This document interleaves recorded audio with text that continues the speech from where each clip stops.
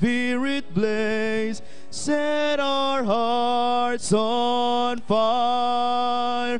Flow, river, flow, flood the nations with grace and mercy. Send forth your word, Lord, and let there be light. As we gaze on your kindly brightness, so our faces display your likeness, ever changing from glory to glory. Mirrored here, may a life tell your story. Shine on me, shine on me. Shine, Jesus, shine. Fill this land with the Father's glory. Blaze, Spirit blaze, set our hearts on fire.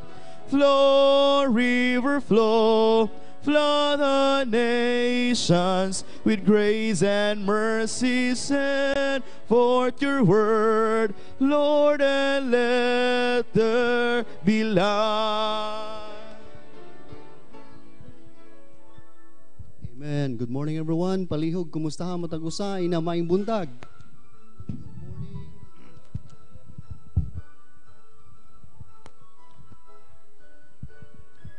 Amen.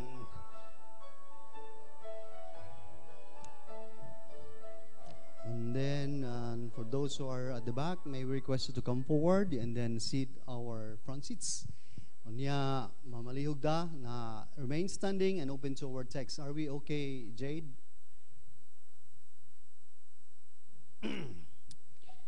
Our lesson for today is lesson number 4, and this is talking about healing a hurting home. Healing a hurting home. Our text is taken from the book of 1 Peter chapter 3 verses 1 to 7. So please open there. 1 Peter chapter 3 verses 1 to 7. Let's read this responsibly. Okay, 1 Peter chapter 3 verse 1, the word of God says, "Likewise, ye wives, be in subjection to your own husbands, that if any obey not the word, they also may, without the word, be won by the conversation or the manner of life of the wives." Verse number 2. Chaste means pure. Verse number 3. Whose adorning let it not be that outward adorning or kanang mga decoration sa gawas, no? Of plaiting the hair and of wearing of gold or of putting on of apparel. Verse number 4.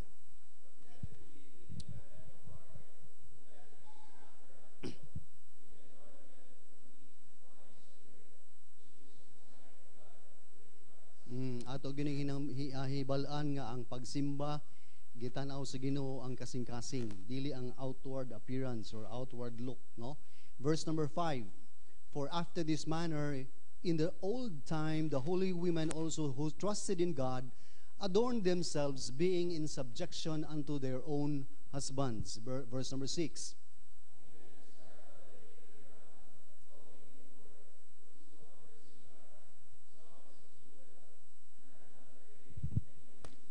Alright, last verse is verse number 7. Together, ready, go.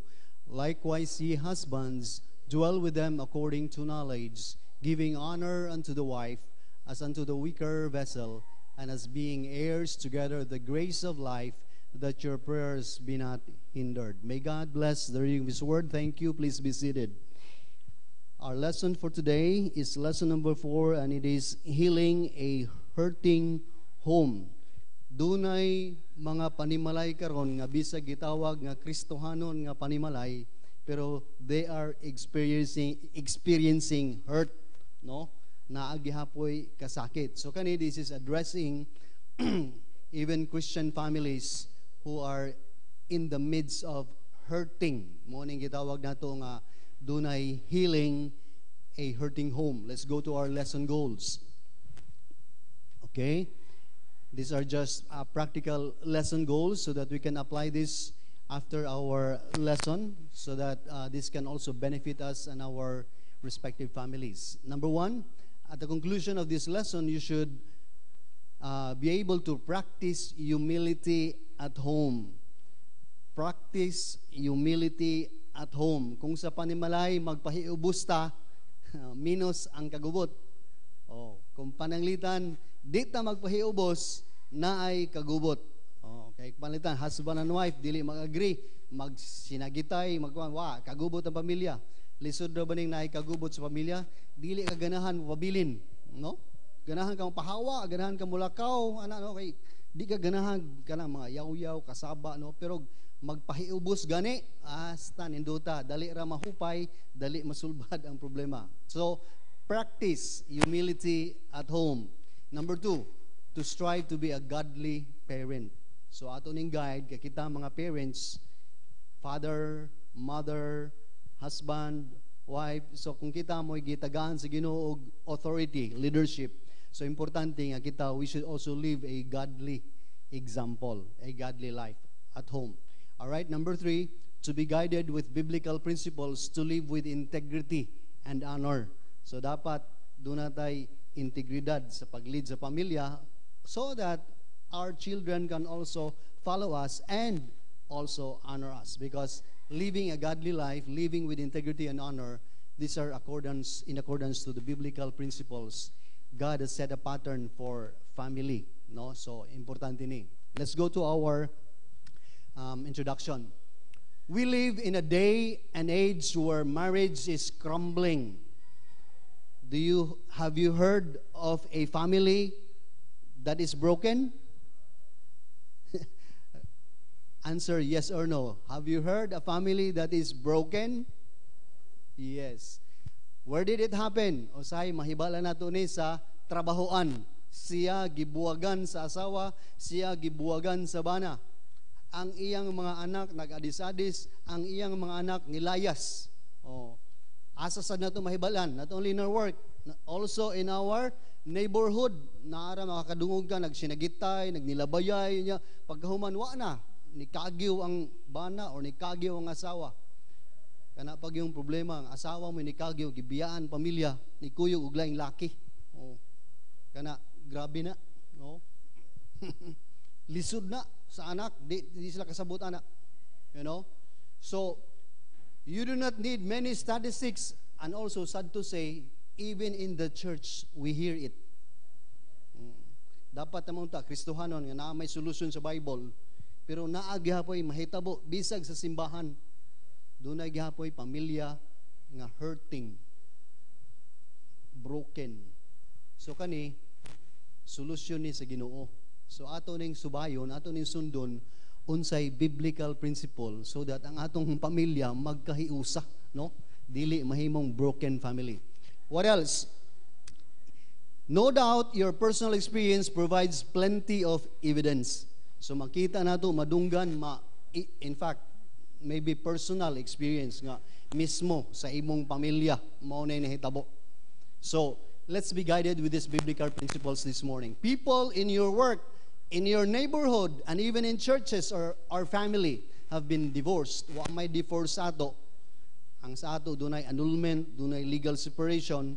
Ang uban nga dili ganahan mo go through aning legal separation or annulment, ang ilang ipaagi mga bit. Mao na ni. All right, part of introduction. Next slide please. God designed marriage to be permanent.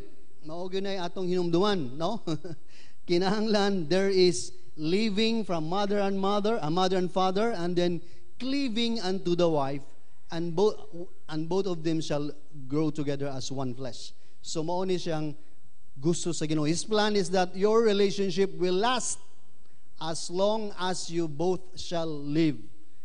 Mga kaigsunan, I've just attended the wedding of Rowan and David dito mi sa Crimson Hotel. In fact, some of them are still there, but I want here so that muna atong responsibility for the Sunday school. But as we listen to their vows, mga kaigsunan, very, very emotional, very sentimental. Ma'am, daghan kay nang hilak, ma'am. Kay nindot man ang ilang history, no? Kana bang how they come across, how they came together, and then how they grow up So that in the years that they were related, daghan kayog mga trials, and in the end, they really can see that they are meant for each other, and they're both Christians. So we're happy for that result. And it was really, emotional, and it was, kung ikaw, maminaw, ikaw amahan, maminaw ka sa gisulti ni David, makahinga nga, nindot nig barugana ning tawhana ni. Kay kana bang, out from the heart, kana lang may hatag na kasaring, muhatag kasaring, imong ipasulob sa imong pangasawunon, i-express man nimo what's happening inside para people will know. Ang imong gi-express nga silent karon public na gyud didto. Dunay sa script taas kayong gi-follow, but mingon gani si Pastor Kent nga, si Pastor Kent ang officiate. Siya nga, David, I'd like to borrow that script because it's very good to, to say to a wife. But that comes from the heart, and then dito daghan ang hilak, Even if you are in a situation where there seems to be no hope, so importante niyo kay bisag Kristohanon maingon man gud nga, Brad, pastor, murag wa na gyud lain solusyon. Mao na gyud ni. Ya, di na gyud ka makigbalik gyud. Wa na gyud lain pamaagi. Di na mao na ning last. Di na gyud ko. Pero nga kaigsoon, if you follow the plan of God in the Bible, even if you are in a situation where you think and there seems to be no hope, God has a plan to heal your hurting home. Naadahay gyapon plano ang Ginoo nga gusto niya mahibalik mo, mahiuli o niya ma-heal kanang mga hurt. So importante nga sudlo nato ang Bible principle. What does it takes to heal a hurting home? Unsa may angay buhaton para sundo nato kaning biblical principles about homes that were hurt and kinahanglan siya ma-heal. So let us find out. Let's go to item number 1. 1 Peter chapter 3 verse 1. And that's our text. Balik ta dito, Brother Jade. And verse 1. 1 Peter chapter 3 verse 1. Likewise, you wives, be in subjection to your own husbands, that if in any obey not the word, they also may without the word be won by the conversation of the wives. So, unsa may pasabot ani? By the way, diri ako gani focus again kay gisulti man ni sa Bible. Mga kaigsoon, kung ikaw wife na ay problema sa lain pamilya nga wa kay labot, no? At nimang na lang ang imong kaugalingong bana, no? Ay nalag apil didto, no? Kana bang murag mga internal squabbles or whatever. Kung wa kay labot ay nalag apil. Di, yun siya. Ang giingon sa Bible, ang concern mo to your own husbands. The Bible tells wives to have a spirit of submission to their husbands. But submission is a two-way street. This is a two-way affair. Dili pwede nga, ako'y leader diri, ikaw submit ta ka, sige submit, kaya ako'y leader diri. Mga kaigsunan, doon na po'y gingon sa Bible nga, kinahanglan ang submission is both ways. Ephesians chapter 5, verse 21. Let's open there. Ephesians chapter 5, verse 21. The Word of God, submitting yourselves. So, kung yourselves, daghan, submitting yourselves one to another. This is talking to both husband and wife, mother and father. So, dapat, ang submission is two-way, two-street. Dili mingon ang husband nga, ako mo'y leader, kinahanglan ikaw submit. Mingon sa ng wife, wala man kang love, so di ko mo submit. Dili, kay both ways mo na, kinahanglan dunay submission. Alright, this is an expression of humility. Mo ni importante, alright? This is living humbly. Mo ni primero, kung ikaw dili garbuso, kung ikaw dili proud, by the way, kinsa may mga bana karon buntag, bana or kaning fathers, taas kamot, and you are not ashamed that you're a father or a husband. Oh.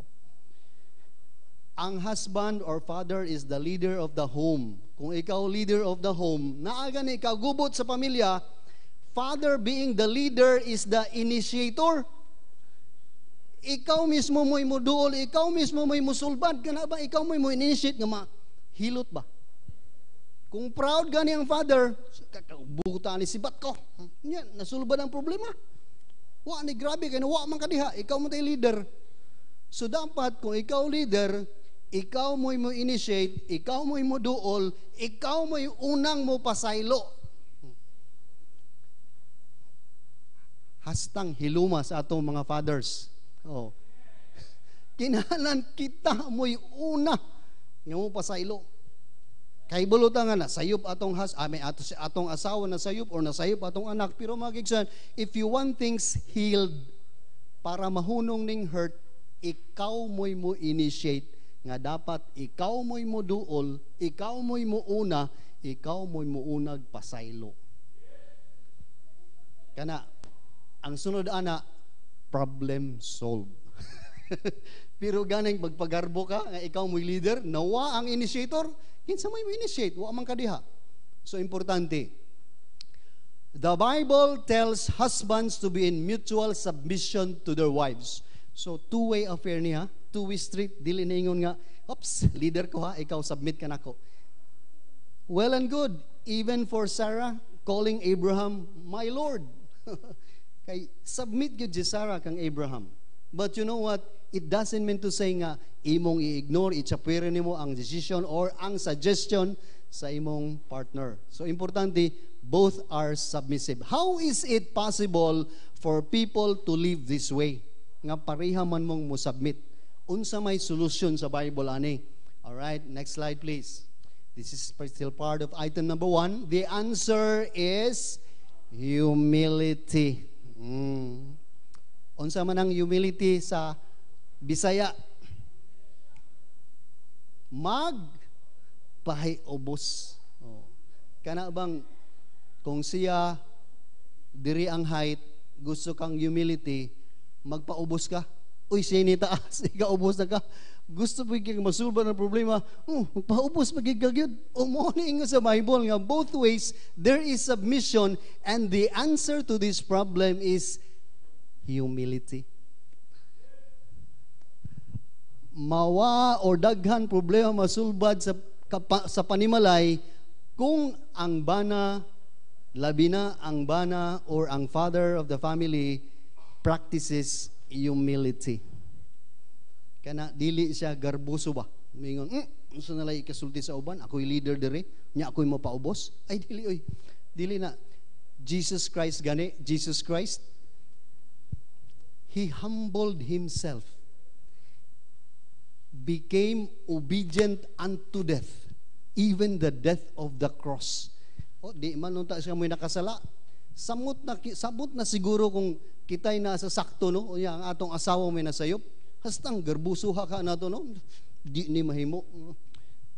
Kinahanglan gyud nga mo suffer ka sa imong gibuhat. Si Jesus Christ wala ana. He humbled Himself and became obedient unto death, even the death of the cross. Kinsa may gipakamatyan niya, kitang tanan makasasala.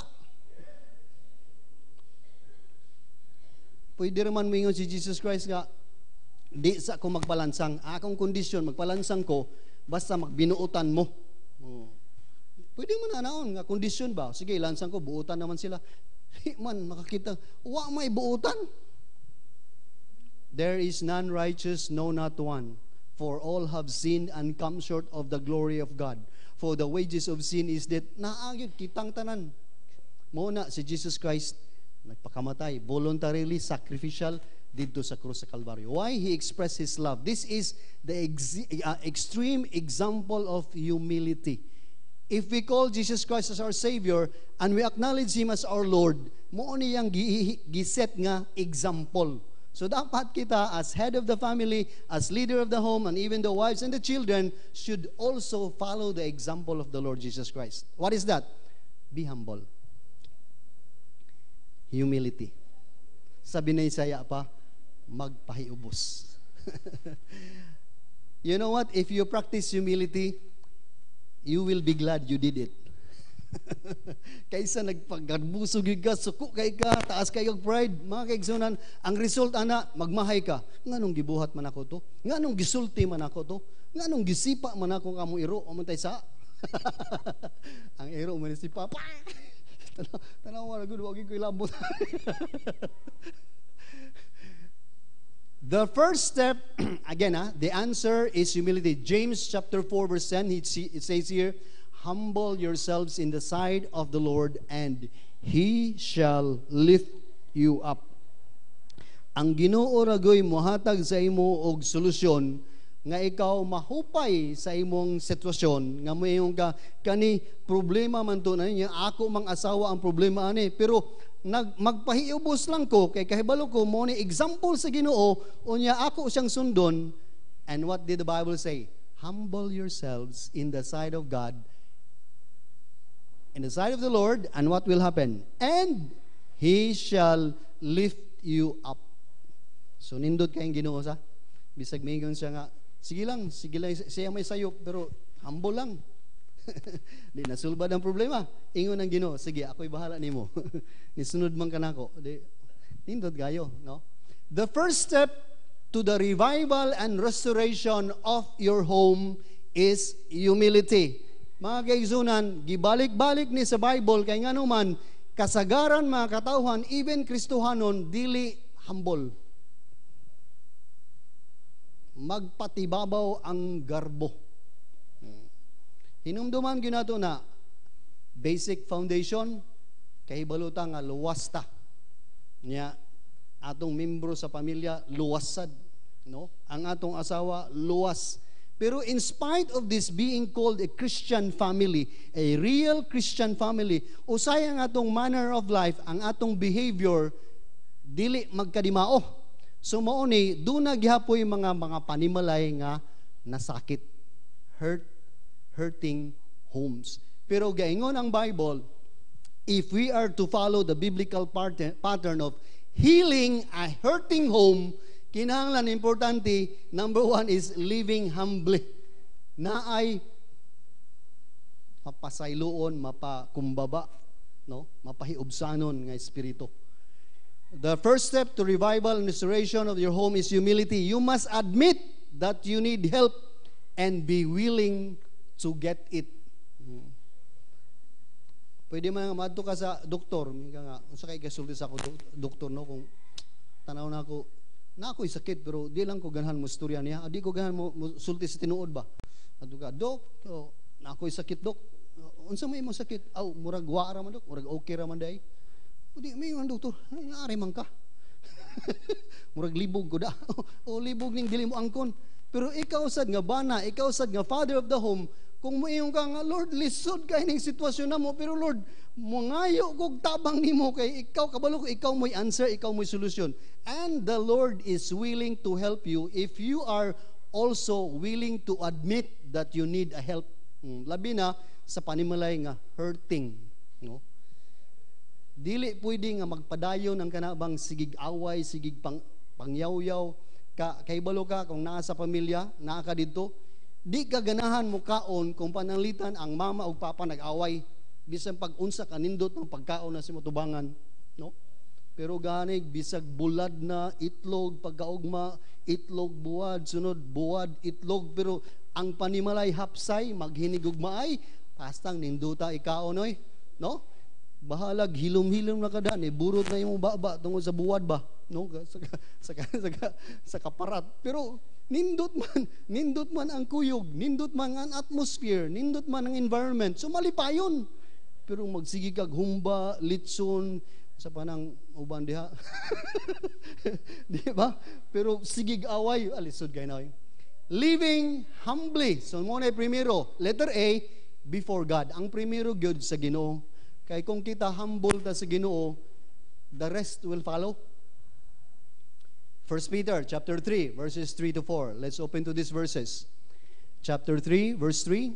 Whose adorning let it not be that outward adorning of plaiting the hair. Unsa may pasabot aning plaiting the hair?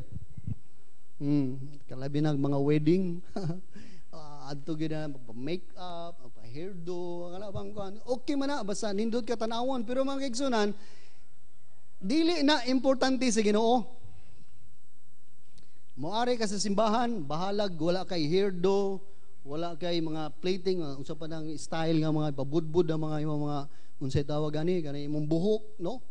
Gasto pa kag pila ka thousands para lang mag limbon-limbon na imong buhok ba nindot tanawon niya butangan og mga color nya shades nya dito sa ilaw mana ba para nindutan ni combination no nindutan naon.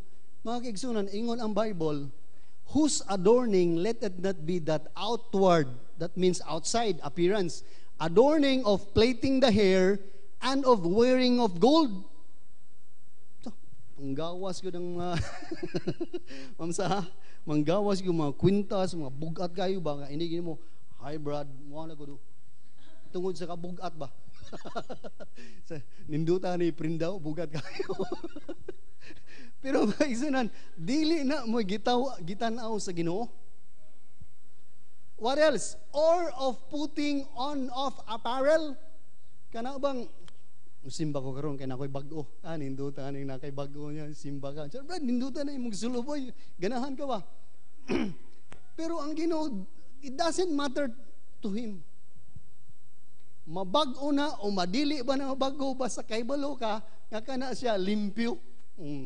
Unya kay lisod man ning magsigi kag sulob nga wa say labalaba, no? Wa may namatay sa kanang way labalaba, pero mga kaigsunan og naimo tapad di mo ba? Moingon na siya nga lain lagi baho. So makaisturbo sana. So importante nga bahalag karan basta limpyo, because ang gitanaw sa Ginoo is not of putting on of apparel, kana bang outside appearance ba, no? Concern kay ka. Pero I'm not saying that it's wrong to, to put yourself the best ba nga para sa Ginoo. Pero para sa Ginoo dili na siya importante. In fact, listen to this. Silang Paul, silang Peter, dunay mangayo og am sa ila. Tagay ko gone arms, pobre town ko. Unsa itubag nilang Peter, Paul? Muingon na sila nga, silver and gold have I none. So kani sila, dili ni sila mga flashy nga lifestyle. Silver and gold have I none. Kita ganahan mo tag mga flashy. Pero kani example nila ni sa mga disipulo, but in the name of Jesus Christ. Mao na ilang puhunan si Jesucristo. So importante, in the sight of God is our condition of the heart. Mao na pag-ari na to sa simbahan, kinahanglan kita ready ta to worship God in spirit and in truth. Kinahanglan gikan sa kasing-kasing. Mao na importante, no? Dili itong outward appearance, living humbly before God. All right? Next slide please. That's letter A. Okay. Living humbly before God is an issue of the heart. A person who is following God must focus on the heart. Humility comes from a heart that is yielded and dedicated to following the Lord Jesus Christ. You must come to the place where you are willing to say, God, I need your help. Mauning humble nga tao. Kung dili gayon ka humble, maing ka nga, kaya ra ko ni. Di ko nanginhalan, wa ko nanginhalan sa Ginoo. Murag gamay ra ng problema, ako lay sulbadani, kaya na ko ni. Mga kaigsunan, dili gusto ana ang Ginoo. Even the very details of our life, ganahan ang Ginoo nga ma-involve siya. So importante nga, Proverbs chapter 3 verses 5 and 6, trust in the Lord with all thine heart and lean not to thine own understanding in all. Halimang ka, tanan. Gamay nagdako, in all thy ways acknowledge Him, and He shall direct thy paths. Kinahanglan, kung kita mo at practice ta, mo express na kita, humble ta, mga kaigsunan, mo abot ang kanabang time or place nga moingon ta, Lord, di na ako ni kaya. Tabangi taon ko, Lord. Kana, mutabang ang Ginoo sa pagsulbad sa hurt sa inyong pamilya. Alright, this is a guide for each one of us. Living humbly. Next slide, please. This is item number 1. We'll be discussing item 1 and 2 today. Letter B. First is living humbly before kang kinsa gani? God. Kay if you are living humbly before God, the rest will follow. Pero dili gani ka right ani sa Ginoo, mga kaigsunan, taphaw na diri, puro na mga show, puro na mga reputation, puro na mga front. Pero diri gani, diri man agikan. sakto ang imong relasyon diri. So dapat unahon nato ang vertical relationship because horizontal relationship will follow. Living humbly before one another. That's letter B. Sunod na siya. In your pop sheets, you can answer that one. Living humbly before one another. 1 Peter chapter 3 verses 5 to 6. Nindot ni. The Bible does not teach chauvinistic domination of women by men. God's plan is for a man to be a servant leader, just as Christ washed the disciples' feet. Let's open to that verse first. 1 Peter chapter 3 verses 5 to 6. All right, verse 5. For after this manner, in the old time, the holy women also who trusted in God adorned themselves, being in subjection unto their own husbands. Verse 6. Next verse, please. Okay. Even as Sarah obeyed Abraham, calling him Lord, whose daughters ye are, as long as ye do well and are not afraid with any amazement. So grabe ang example ni Sarah nga siya doon na gyud siya submission and is living humbly because her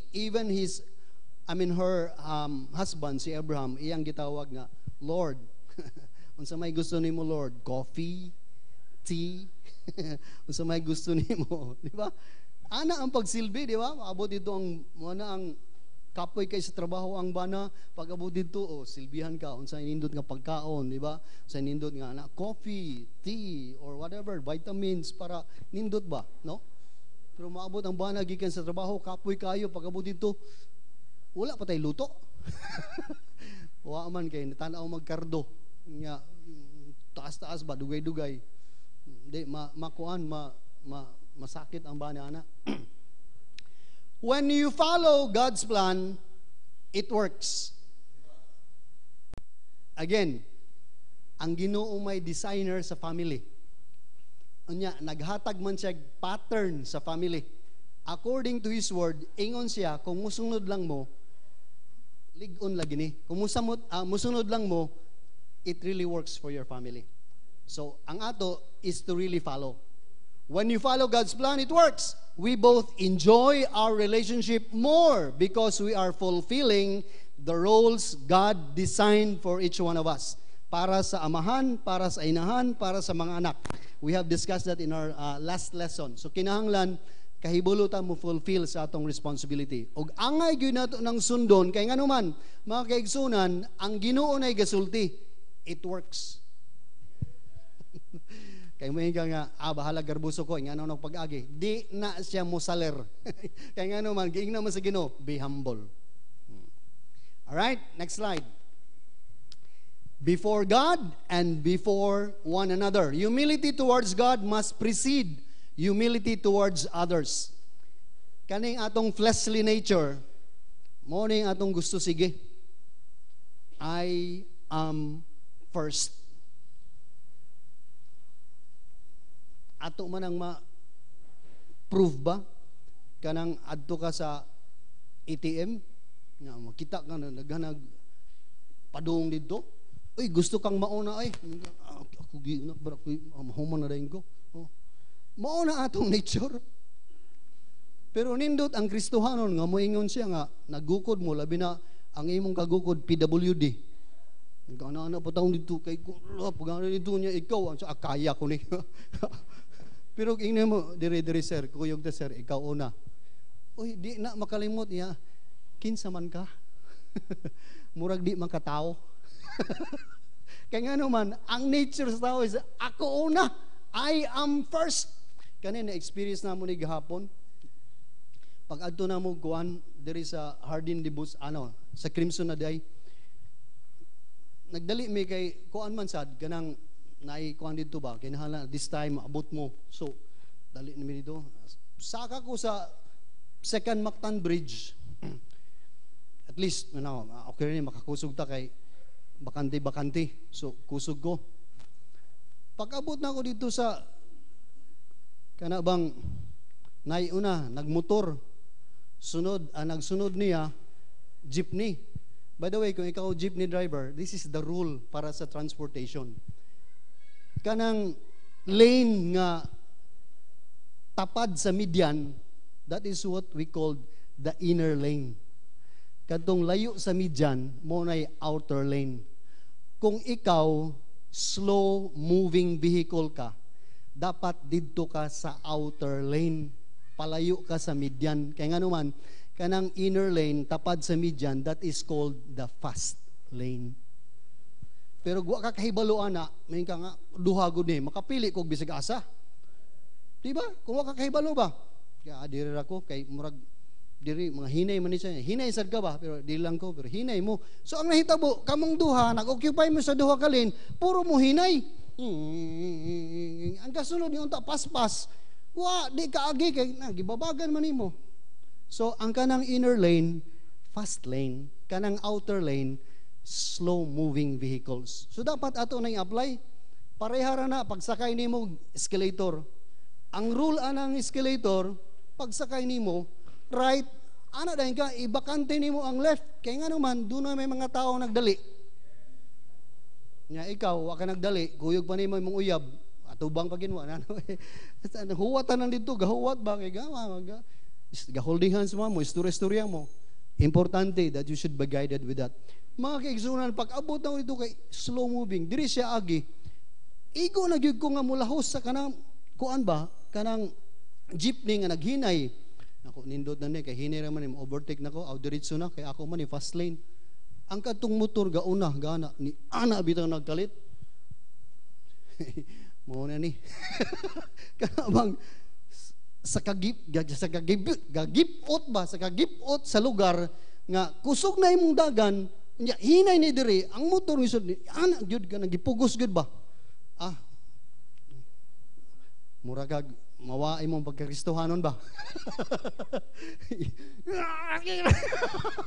busina gyud kusog kay reaction lagi pero mga kaigsunan listen to this importante nga kita dili taan ang attitude nga I am first ang kristohanon dapat yield sige ikaw una para dito mag-away, dito maghukod. Get out of my way. Mo na uban, mag-try motorbike. La kusog kayo sige busina. Pip pip hawa da kay moagi ko. Morning attitude nga fleshly nature. If there is contention and strife in your home, it is an indication of pride rather than humility. Basta gay kay kagubot, pangutana kinsa may garbuso diri. To heal your home, you must begin by humbling yourself to God and to each other. So, importante, primero sa Ginoo, sunod to each other. All right? Next slide, please. Item number 2. I think we're on item 2. This is the last item. Heal a hurt. Give a hug. Nindo tano, pasaylo ka, no? O, di, solve. Tuog ka, nindo kang tuog di mo. Pero kana, waka nang pasaylo, tuog ka. To sige gapong kag mugot ba no dugay ka to limbag-limbag ka diri pero nindo tong pasaylo. Next slide please. All right, item number 2. Living helpfully. So it's not only living humbly, letter H manitanan, humbly. Sunod, helpfully.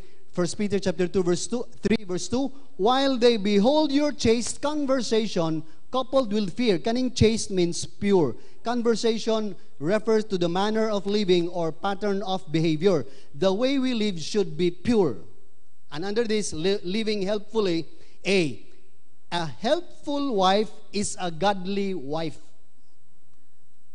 Wives, is that amen? Murag hinay da, di ganahan mo tabang. Wives, is that amen? A helpful wife is a godly wife. Proverbs 31 verses 10 to 15. Let's read these verses. Who can find a virtuous woman? For her price is far above rubies. Proverbs 1:10 verse 11. And next verse please. Okay. Proverbs 31 and next verse. Wow, murag dugay atong kuan. Here.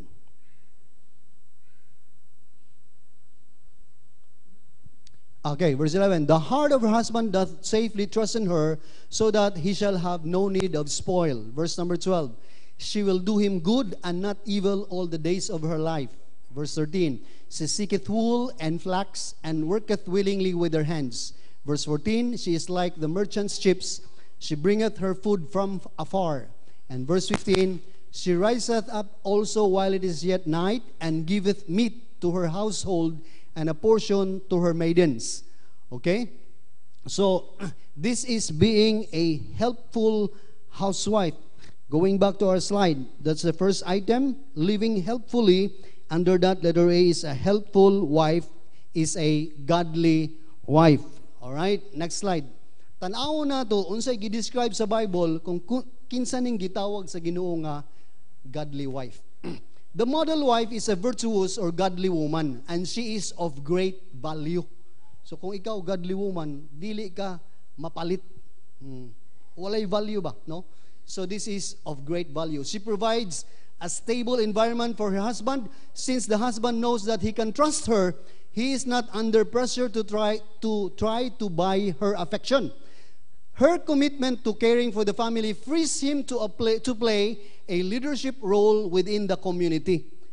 Ato ning apply, si Pastor Ken, suportaan ni Ma'am Ruth, nga siya mo'y wife, dili na kayo si Pastor Ken ma-concern, kanang ma-pressures about family matters, nga naman, gihandle sa iyang wife. Mao ni siya gitawag na to nga model wife. So, maupod na sa atong pamilya, kinahanglan ang man of the family, ang iya is ang great influence dito sa gawas kaning community. Kay nga naman, ni salig man siya sa iyang wife nga mooy mo manage sakto sa panimalay. So dapat dako sa influences sa gawas kay nga naman okay man iyang panamalay. Mga kigsunan, bati mayong ka nga dako kay gog influence sa gawas pero ang pananamin kagubot yung panimalay. Di na siya pwede. Alright, next slide. Living helpfully. And under that is a helpful wife, is a godly wife.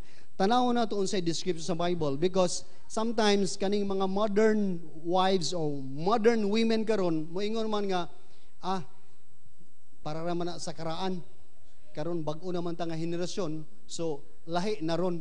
So importante nga we should follow according to the Bible. What is the Bible principle of this? All right?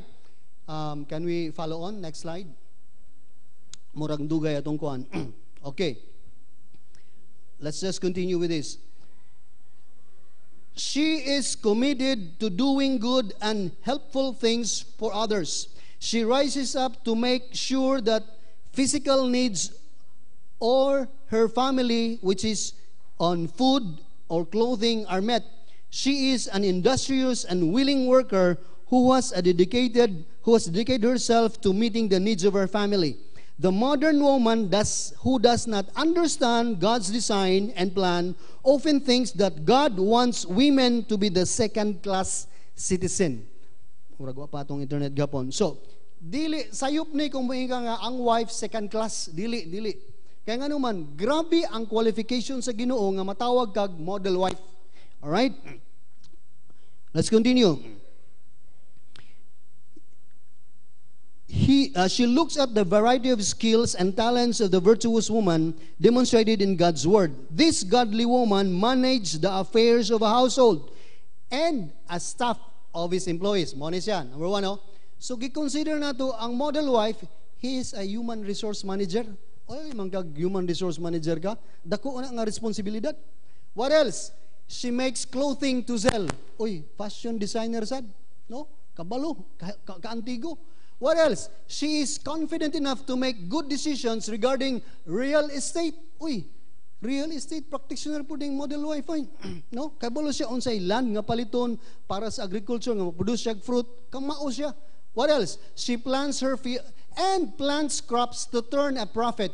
An entrepreneur. So grabe ning model wife oy. Ikaw usa ka human resource manager, ikaw usa ka fashion designer, ikaw usa ka real estate practitioner, ikaw usa ka entrepreneur. Unya, second class na. Dili oy, first class ang model wife. So importante sundo nato ang pulong sa Ginoo ha. Di ta mo belittle aning position sa wife. If your relationship and home is hurting, take the first step by committing yourself in helpful living. Mga teenagers na babae, hinumdumigod, tanawa na inyong pamanhonon or kana inyong boyfriend, basta gani tapulan, dili makaprovide ani. Ikaw, maapektuhan sa ka pag minyo na mo. So, importante nga, kugihan, industrious, kamao mo provide sa family. Next slide, please. Living helpfully. We're closing on this. A helpful wife is a godly wife. Alright? Letter B, godly wife, karon sa husband. Letter B, a helpful husband is a Christ-like husband. Christ-like. So, unsa man ni? Basahon ta ni Ephesians 5:28, 29, and 33. 5:28, 29, and 33. Brother Jade, please open there. Okay. God did not intend for the husband to be the dictator. Verse 28. So ought men to love their wives as their own bodies. He that loveth his wife loveth himself. So importante nga higugmao ni mo ang partner. For no man ever yet hated his own flesh, but nourisheth and cherisheth it, even as the Lord the church. Okay, next.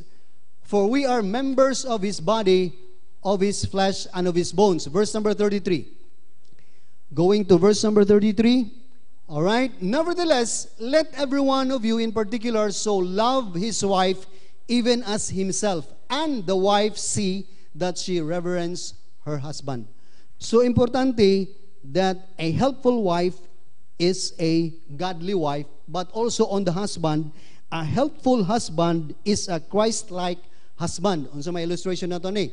God did not intend for the husband to be a dictator in his home. The husband should be a servant leader.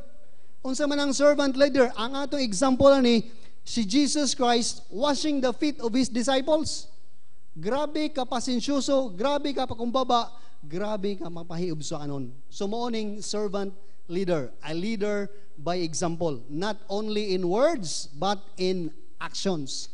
He should be a family man, loves his wife and children. He is a lover of the family. What else? He should be willing to sacrifice for his family. So what will he do? He will work hard so that he can provide for the family. He is a provider, a protector. He is willing even to die so that his family would be safe. Mauni siyang husband nga Christ-like, no? A Christ-like love does not allow marital problems to linger unresolved. So gitawag ning husband nga problem solver. Ayaw katuog kung wa pa nasulbad ang problema. Kinahanglan magpasayloay mo para nindot inyong katuog. He steps forward and takes the lead to be helpful. So morning gitawag nato nga initiator. Dili maghuwat kana sa may nakasala kinahanglan sa moduol nako. No, kung ikaw leader, ikaw moduol dito para ma-reconcile mo. He that has offended you, go to that person. Morning biblical principles sa Matthew. All right, living helpfully. I think we're on the last slides going to our summary. Welcome home. New beginnings exists to be a home that brings healing to the hurting, hope to the hopeless, and freedom to the bound. So nindot kayo, no? Mapuoli kag pamilya, ay, kanang mahapsay ni diri. Ay, nindot ni kay, na I hope diri sa among family. Ay, nindot ni kay, dili ta ingon nga bound. There is freedom. All right, next slide. This is the summary, I believe. Next slide, please. For our item 1 and item 2, let's read this all together. Item 3 is living honorably. So that will be for next Sunday. Summary, lesson 4, healing a hurting home. Number 1 is living humbly. Unsa gani binisaya sa humbly? Magpahiubos o mapahiubsanon. Letter A, everybody, go. Louder, everybody, go. Una, yun na, vertical. Letter B. Ang next, horizontal. Kung na-settle ta dito, dali ra ma-settle diri. Alright, item number 2. Living helpfully, matinabangon. Letter A, helpful. Oh, nindot na, godly na. Di na, second class citizen na. First class na. Letter B. Oh, Christ-like husband. He is the provider. He is the protector. He is the preserver. He is the initiator. He is the leader of the home. So, importante that you should learn these facts. Bible principles. To God be the glory. That is the Sunday school lesson this morning.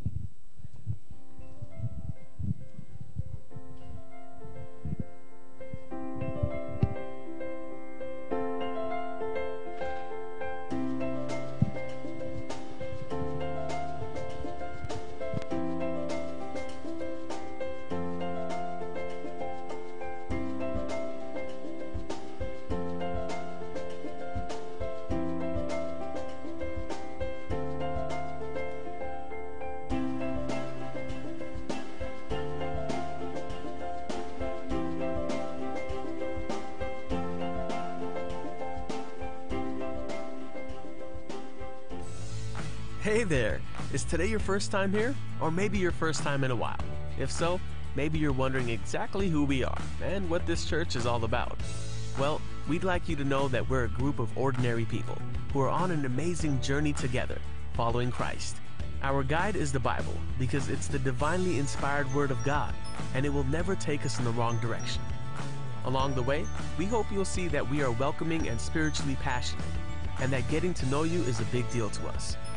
We know that the road is rough sometimes, but we'll work really hard to bring you practical and relevant messages to equip and encourage you through life's ups and downs. We want you to know that we care about this community, and we believe that it's our job to make it a better place. So, no matter who you are or where you've been, we're glad you're here with us today, and we hope that you'll join us on our journey, following Christ and living out His plan for us. So, welcome to church. Amen. Amen. Mayong buntag sa tanan ug welcome sa ato ang panimbahon ini nga kabuntagon. I hope nga ang matag usan nalipay nga naata sa balay ang puanan. Amen. Nalipay ba ta murag medyo mugot ang uban naong ba? Ngano man? Unsa maron pizza ha? Pizza dos po man? Ngano man gipangbayad na? Alright, mayong buntag, welcome sa ato ang panimbahon. Ug aduna tay mga bisita diri ug ako tawgon ang inyong mga pangalan. I hope naitingog. I hope dili mo maulaw o nalipay mi diri sa World in Need Baptist Church, malipay mi nga naami mga bisita. Okay? Akong pagtawgon ang mga bisita nato diri, mga bisita first ni Vladimir Seth Tapayan, si Vincent Ryan, and then si Arlene Eseyo. Alright? Asa man ni sila? Palihog tindog o amen, tagaan na tog masipang pakpak. Sayo kaayo ni sila mga kaigsunan. Okay? Next, our next visitors, mga bisita ni Brother Rodney, si Mike Frank, o si Samson Bob Harvey from Orel, Banilad. Asa man ni sila, tagaan na tug masipang pakpak. Amen. And also those, ato ang mga basketball players, palihog tindog sad. Tindog Brad. Okay, tagaan na tug masipang pakpak. Amen. They are our under sa ato ang basketball ministry, coached by Rodney Setenta. So salamat nga naa sila diri karon. Then mga bisita sad ni Dave. Okay, si Rebecca o si Rachel gikan sa Pusok or Paho New Paradise. Sitio Lupa Kasuntingan. Ang mga taga Kasuntingan dai, sorry. Asa man ni mga bisita ni Brother Dave naa sa Luyo, tagaan na tog masipang pakpak. Amen. Oh, mga bisita sad ni Sister Curtis Arnelin, si Noreen May Carillo o si Desiree Chris Buena. Oh, tagaan na tog masipang pakpak. Amen. Salamat. All right. And then also ato ang last nga bisita, ang nakanindot ani kay ang nagda niya ang iyang kaugalingon gikan pa sa Davao, si Lee Roche. Okay, asa man ni siya naadri sa kilid. Tagaan na to masipang pakpak. Ma'am, welcome. Hometown sa ato ang presidente, Davao. Amen? So, manindog ta o manganta ta o welcome song nini nga kabuntagon. Brother John will lead us the songs this morning. Manindog ta o magalamanuhay ta on the second verse nga ato ang pagkakantahon. Let's sing the song with a clap. I love the thrill that I feel when I get together with God's wonderful people. Ready, sing. I love the thrill that I feel when I get together with God's wonderful people. Love the thrill that I feel when I get together with God's wonderful people. What a sight just to see all the happy faces, praising God in heavenly places. What a thrill that I feel when I get together with God's wonderful people. Before mo padayon ato sa di-welcome mga tuang nga speaker na ini nga kabuntagon, Missionary Lumerhope ug kauban siya nga mga anak si Jorsom o si Gayos Paliuga Tindog. Other nag-play sila diri tagaan na tog masipang pakpak from Cambodia, Kampong Cham. Okay, as you sing next verse, magalamanuhay ta. I love the thrill that I feel when I get together with God's wonderful people. Love the thrill that I feel when I get together with God's wonderful people. What a sight just to see all the happy faces, praising God in heavenly places. What a thrill that I feel when I get together with God's wonderful people. Now it can be just anywhere that the Spirit of the Lord will be there too. There's no fellowship so sweet, there's no thrill that can compete with the thrill I feel whenever God's children meet. I love the thrill that I feel when I get together with God's wonderful people. Love the thrill that I feel when I get together with God's wonderful people. What a sight just to see all the happy faces, praising God in heavenly places. What a thrill that I feel when I get together with God's wonderful people. Magampo tayo, duko ang ulo, pim sa mga mata. O Lord, salamat. Nini nga kabuntagon, nga imong gihatag kanamo, Ginoo. Nini nga adlaw na usab nga Domingo, nga diin kami makasimba, diha sa Espiritu o kamatuoran. Salamat, O Lord, sa imong pagkamaayo. Gugma, grasya nga imong gi-extend sa among kinabuhi. Nga diin among natagamtaman naman. O pinaagi niini mga butanga kami nagalig-on ang amo ang relasyon diha kanimo. Ug bisan pa, O Lord, sa mga challenges nga imong gipatagamtam kanamo, kung kami lang mo dangop diha kanimo, magasangpit diha kanimo kanunay ug magasalig diha kanimo, O Lord. Bisan unsa pa ni nga challenge, ikaw nagasaad nga ikaw mohatag kanamo kapapahulay ug bisan pa kaalam nga diin kami makapadayon sa amo ang kinabuhi, sa among Kristohanong kinabuhi. Salamat, O Lord. Nini nga adlaw nga Domingo sa makausa nga kami nagatigom o magakat-on sa imong nga pulong, Ginoo, nga diin among madala sa among pagkinabuhi samtang kami naghuhat sa imong ikaduhang pagbalik. Gamita ang amo ang mensahero karon, Missionary Lumerhope de la Cruz. Salamat usab sa iyang kinabuhi, kuyog sa iyang pamilya, Ginoo, nga ilang gihatag didto sa lugar sa Cambodia. Ikaw usab magapanalangin sa serbisyo didto, kuyog sa mga uban sa mga katawhan namo dito, Ginoo. Ug bisan pa, O Lord, amo sa gitugyan si Pastor Kent dito sa Katipunan, ikaw sa magauban kaniya. Bisan pa sa mga other churches karon nga nagaligunay, nga nagasimba, nagaawit diha kanimo, pagdaig diha kanimo amahan. Ikaw magadawat sa among pagsimba karon, Ginoo. Lord, ikay nakakita sa among kasing-kasing hunahuna. Salamat, O Lord, nga Dios nga among gialagaran, Dios nga mapasayloon. Kay nakakita sa mga kasing-kasing ginahuna sa may mga lama nini. Salamat, O Lord. Nga ikaw misaad, nga ikaw mohugas nini kung amon ni isugid ang mga kasaypanan sa kinabuhi. Salamat, O Lord, ikaw nga higugma, mapasayloon, o Lord, takos ka sa tanan nga angan nga simbahon. Dawata, O Lord, among pagsimba karon. Gisalig ang tanan o gitugyan sa ngalan ni Jesus. Amen. All hail the power of Jesus' name is our first song for this morning.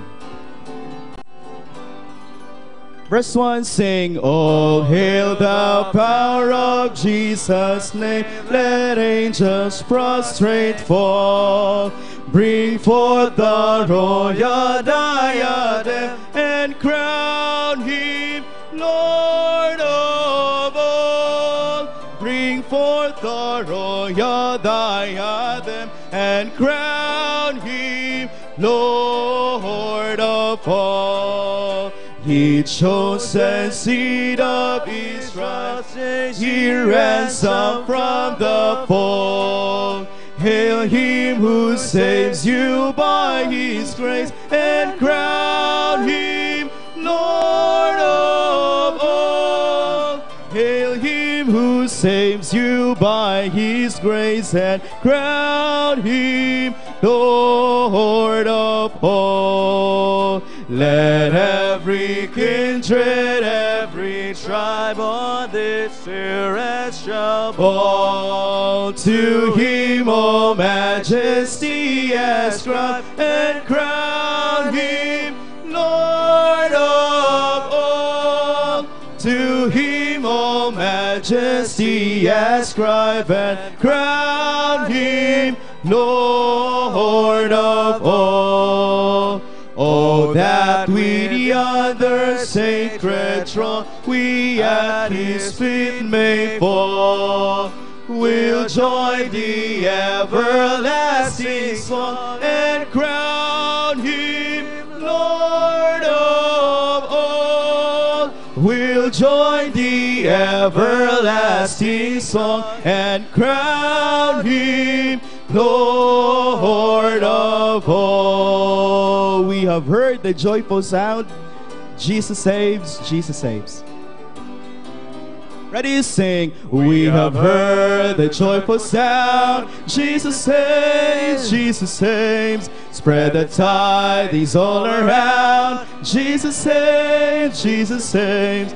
Bear the news to every land. Climb the steeps and cross the waves. Onward is our Lord's command. Jesus saves, Jesus saves. Wafted on the rolling tide, Jesus saves, Jesus saves. Tell to sinners far and wide, Jesus saves, Jesus saves. Of the sea, echo back the ocean caves. Earth shall keep her jubilee. Jesus saves, Jesus saves. Sing above the battle strife. Jesus saves, Jesus saves. By his death and endless life, Jesus saves, Jesus saves. Shout it simply through the gloom when the heart for mercy craves. Sing in triumph o'er the tomb. Jesus saves, Jesus saves. Give the winds a mighty voice. Jesus saves, Jesus saves. Let the nations now rejoice. Jesus saves, Jesus saves. Shout salvation full and free. Highest hills and deepest caves. This our song of victory. Jesus saves, Jesus saves. To God be the glory, great things he hath done is our third song for this morning.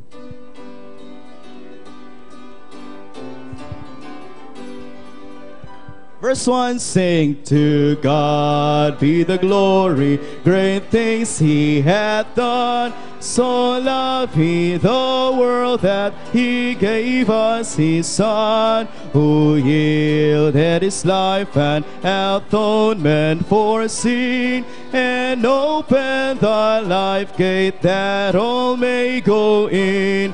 Praise the Lord, praise the Lord, let the earth hear his voice. Praise the Lord, praise the Lord, let the people rejoice. Oh, come to the Father through Jesus the Son, and give him the glory, great things he hath done. Verse number 3, Brother Jade, verse 3. Oh, Great things he hath taught us, great things he hath done, and great our rejoicing through Jesus the Son. But purer and higher and greater will be our wonder, our worship when Jesus we see. Praise the Lord, let the earth hear his voice. Praise the Lord, let the people rejoice. Oh, come to the Father through Jesus the Son, and give him the glory, great things he hath done. Please be seated, and let's hear the choir for the special number.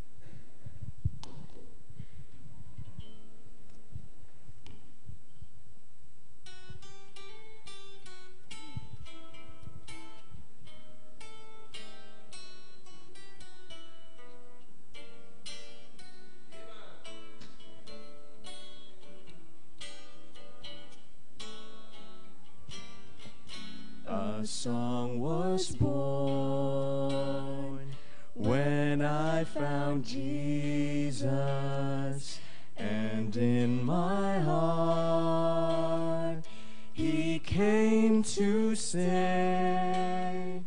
And the reason I sing is that He saved me. New life He gave me. Now I walk His way. Just like the sunrise on a springtime morning, He fills my longing in a moment's time. A song was born, and its melody shall thrill my heart eternally.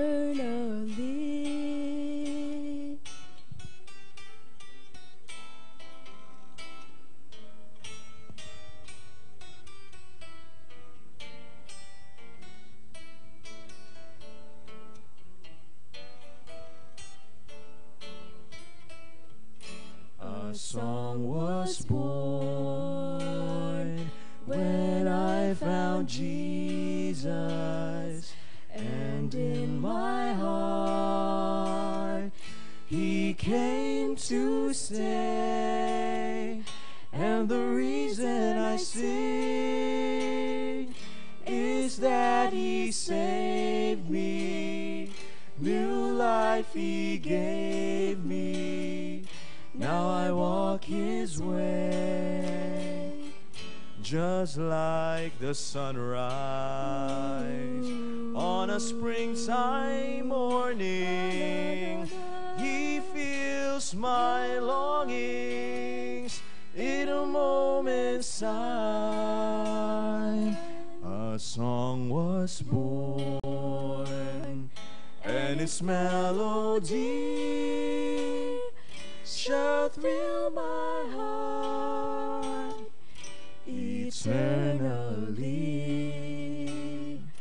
A song was born eternally.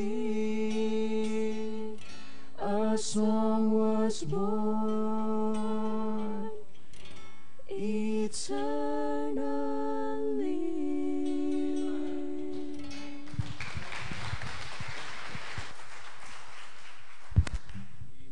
Amen. Salamat sa mga special numbers. One thing common sa ato ang mga special numbers, mga kaigsunan, the name of Jesus. Amen? The name of Jesus. Exodus chapter 20, verse number 7. It is a third command given by Moses that dili nato gamiton ang pangalan ni Kristo or sa pangalan nato sa ato ang Ginoo in vain. Hello? Amen? Usahay, sayon na lang kina gamiton ang pangalan ni Jesus. I-shortcut pag yun. Kabantay mo mga kaigsunan, kasagaran ko dani, kay kitang Pinoy magsunod-sunod rin gito sa, nabay Amerikano rin, wa man no? Marag ako ramay dol-dool. Para mo smile sa mudra. Kabantay mo niya, kita Pinoy magsunod-sunod. Di ba? Nalay matagak baso, nalay mahitabo. Gamiton ang pangalan sa Ginoo. Di ba? Paminaw nga naman, sa kanta sa atong choir, gamahanan ang pangalan sa Ginoo. Adunay gahom mga kaigsunan. So gamiton nato sa sakto nga pamaagi. Nganong dili man, kabantay mo, dili mo, Muhammad, dili lagi. Nganong pangalan magyud ni Jesus Christ. Kay balo sila nga gamahanan na mga kaigsunan. You see? So I hope aton nang gamiton, especially we as Christians, ato nang amahan. Amen? Ako, gamiton ang akong pangalan sa akong mga anak, magbasket niya, masipyat, no way. Di ko kalain ba? Sa akong malain ko, anak, kung masyat, pwede ra, no way. Liwat ko sa akong papa, anak, pwede. Pero sa mga bati nga mga panghitabo, gamiton, mga kaigsunan, samot na ang Ginoo. Amen? So, lita, watay laing giwali diri, gibayaw, o gituboy, mga kaigsunan, ang pangalan ni Kristo. Amen? Sa atong andamon, ang atong kasing-kasing, ginahuna ni anak, unya sa paghatag sa pulong sa Dios, but magapadayon ta aduna tay mga bisita. Salamat sa mga members nato diri og sa mga ato mga staffs nga nagkuging nga nagdala og mga bisita. Ang Ginoo magpanalangin sa inyo ha. Aduna tay bisita padayon si bisita ni Angelica Cotamora. Ang iya nga bisita si Herbieto Joseph Galen from Saksak Konsolasyon, tagaan natog masipang pakpak. Amen. And then also mga bisita ni Dave, pamilya sa mga ni Ma'am Bridget diri sa may Bakili. Dili na lang nako daghan ni sila, dili na lang ako i-mention ang mga names, but mga bisita ni Ma'am Bridget, yang mga kaliwat palihog tindog. Brother Dave, asama ni sila Brother Dave, palihog tindog, tagaan natog masipang pakpak. Amen. Oh, good. You are welcome here sa World in Need Baptist Church. We as members here, especially our pastor, malipay gyud nga naay bisita mga kaigsunan. Dili si Pastor Ken dili ganahan nga naay empty seats, naay empty chairs. Ug ambot asa na sila karon basig nasa SM, basig nasa Ayala. Salamat nga naa mo diri. Amen. Salamat nga naa mo diri. Sama ni Mary or ni Martha, ni pili mo sa good part. So mga kaigsunan. Okay? Madindog ta, let's raise our Bibles up and let's say our pledge to the Bible. Palihog ko Brother Jade, flash the screen or whoever kinsa man na nagano dira. Pledge to the Bible. Let's raise our Bibles up. Black Bible, brown Bible, blue, gipangkaskas na nga mga Bible, you know, nga kuana nga tangtang na ang cover. By the way, Brother Michael Canyeza or Canyeza family, they are doing a good kining kuan. Kung kuan mo sa iyong cover, dool ni Mike Canyeza, na sila na ako'y 10% na. Let's say our pledge to the Bible. Let's say, go. This is my Bible. It is God's holy word. It is a lamp unto my feet and a light unto my path.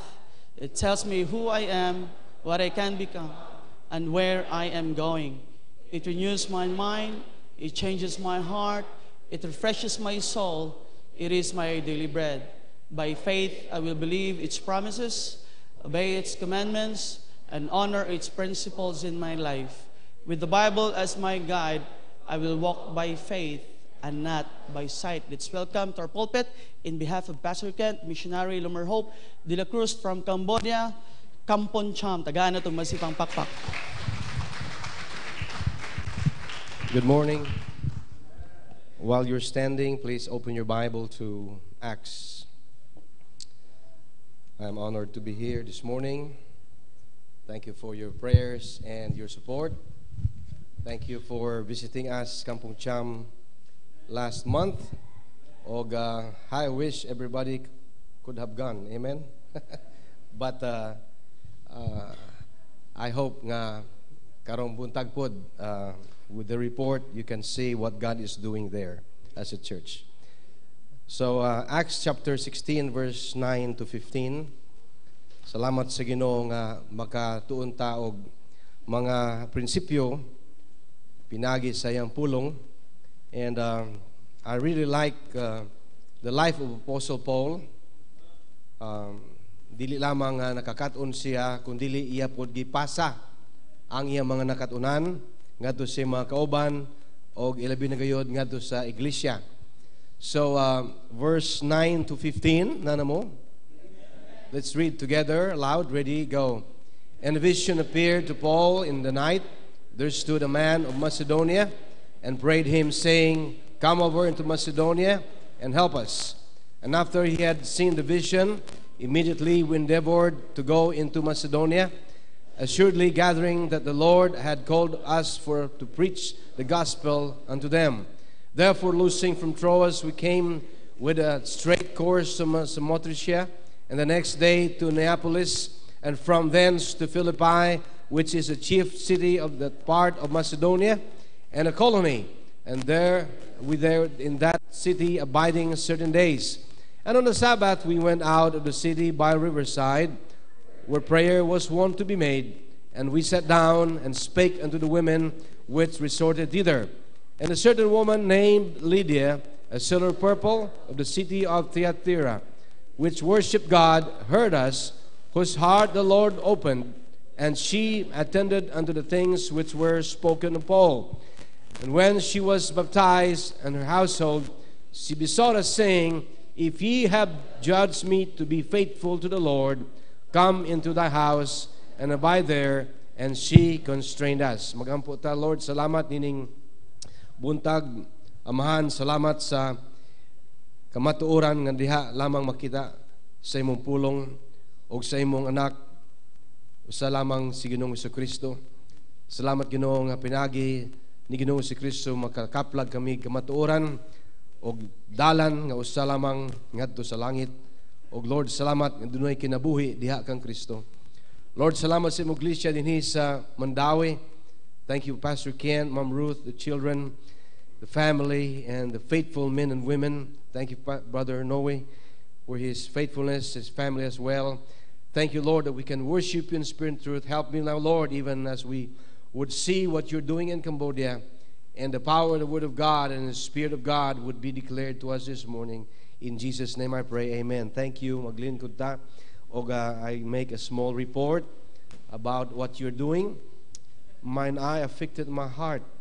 I was an overseas worker in Saudi Arabia. Kakita ako video about Cambodian landmine victims. And God used that video to call me to Cambodia. And Dr. Gisalva told me, Noy, you come home. You're one of the answers to our prayers because we're praying for 10 families to go to Cambodia, where 95% are Buddhist, 3% are Muslim, 2% are so-called Christians. A country ravaged by war, ug gigamit sa Ginoo ang gira ngadto mag-arado sa ilang kasing-kasing. Og dito kita nagsugod sa atong simbahan sa Bangkingkang. That picture below is our first picture in May of 1997.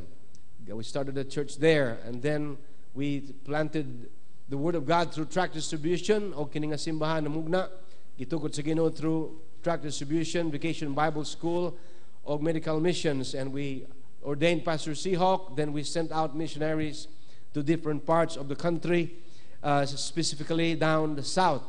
Or we planted the Word of God through partnering with missionaries in and outside the country. Through medical missions, we started missionaries and then trained nationals through the camp ministries and Bible college.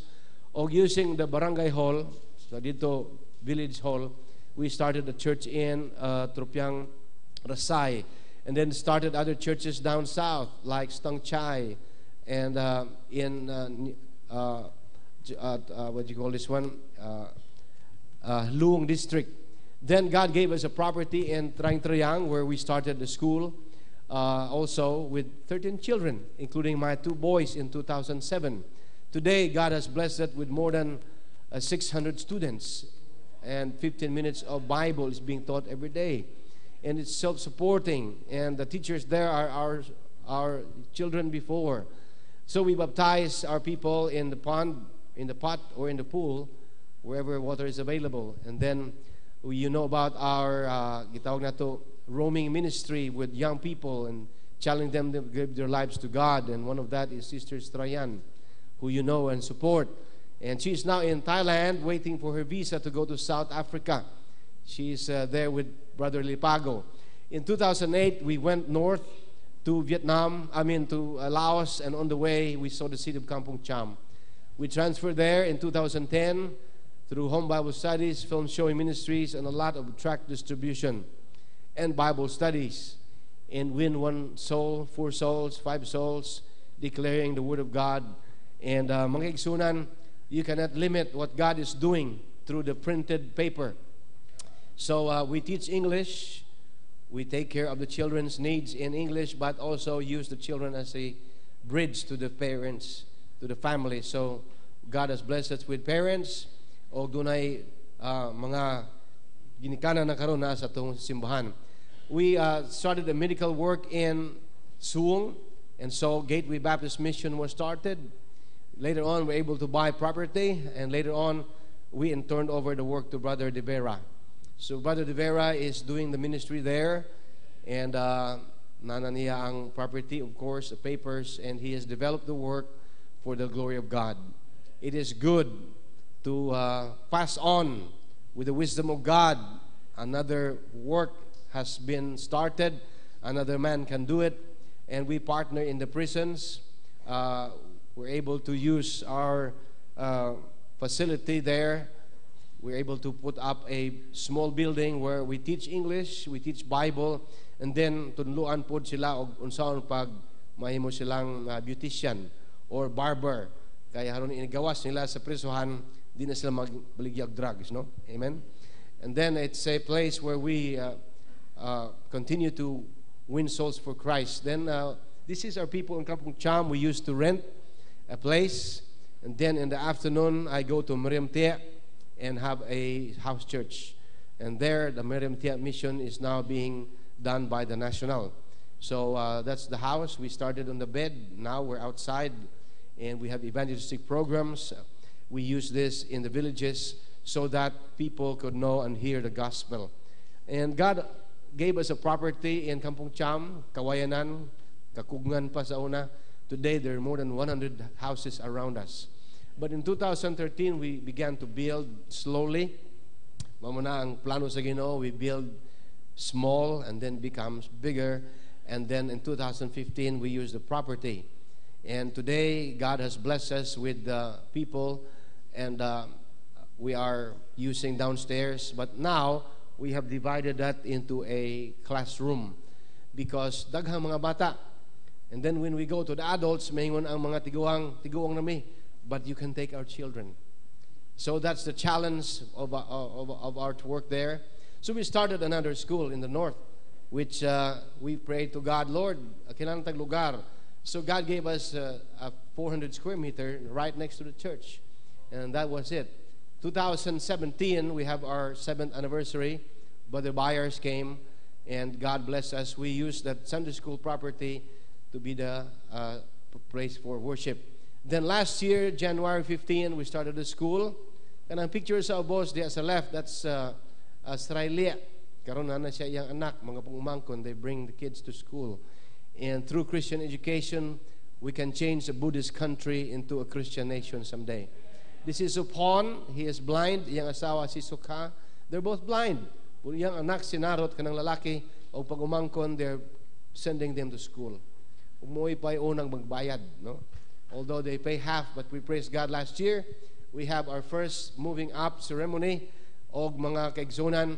Doon na tayo karon 25 na ka mga graduates sa atong school.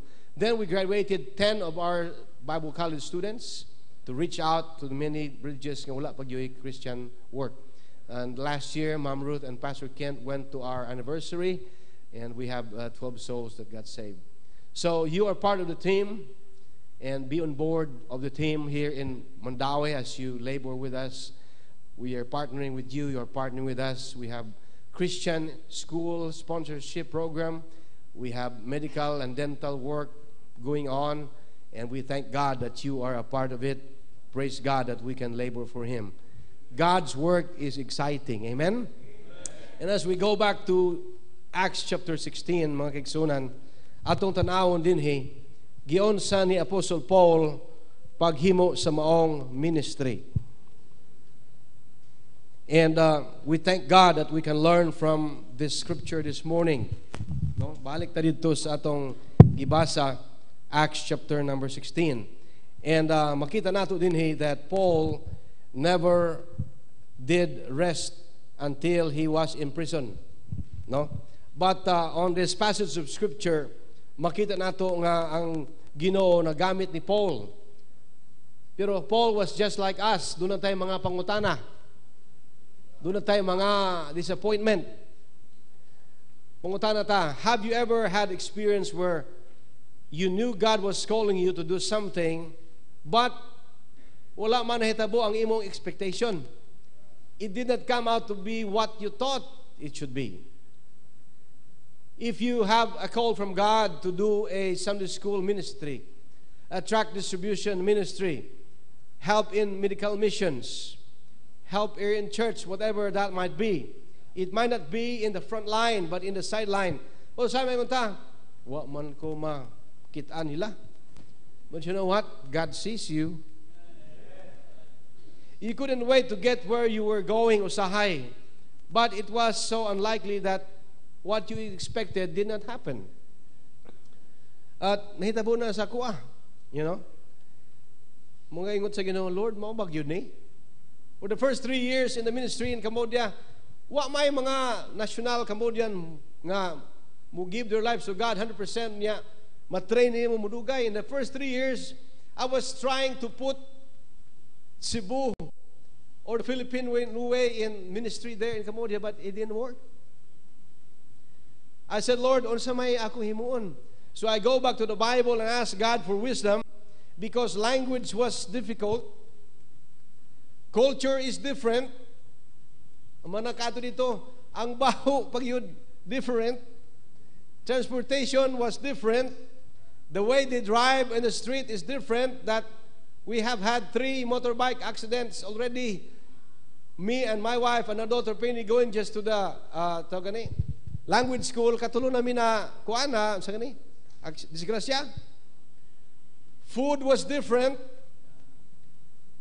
We have diarrhea almost every week on the first few years. And then finances was difficult, but yet ang imong tumong is that, Lord, I want that I do what pleases you. Amen?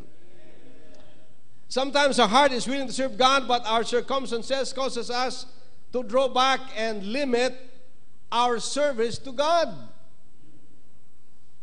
Magigsunan din sa Mandaway, God wants us not to be just sitting in the chairs to worship Him on Sundays and Wednesdays and whatever day we serve, we worship God, but God wants us to serve Him 24/7, 24 hours a day, 7 days a week. Amen?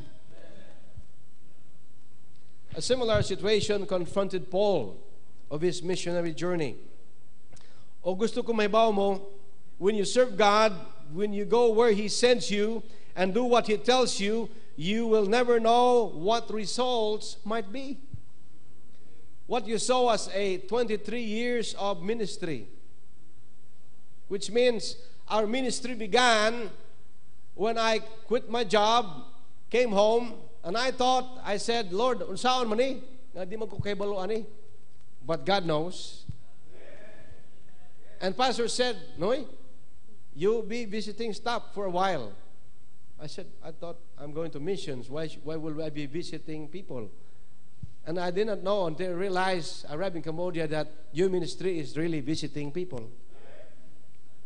Being a visiting staff for 8 months in Katipunan, and then leaving our home in Minglanilla, renting a house, a room with 1 window and 1 door in Tabuan, was God's way of training us for a dusty and muddy road in Phnom Penh, Cambodia.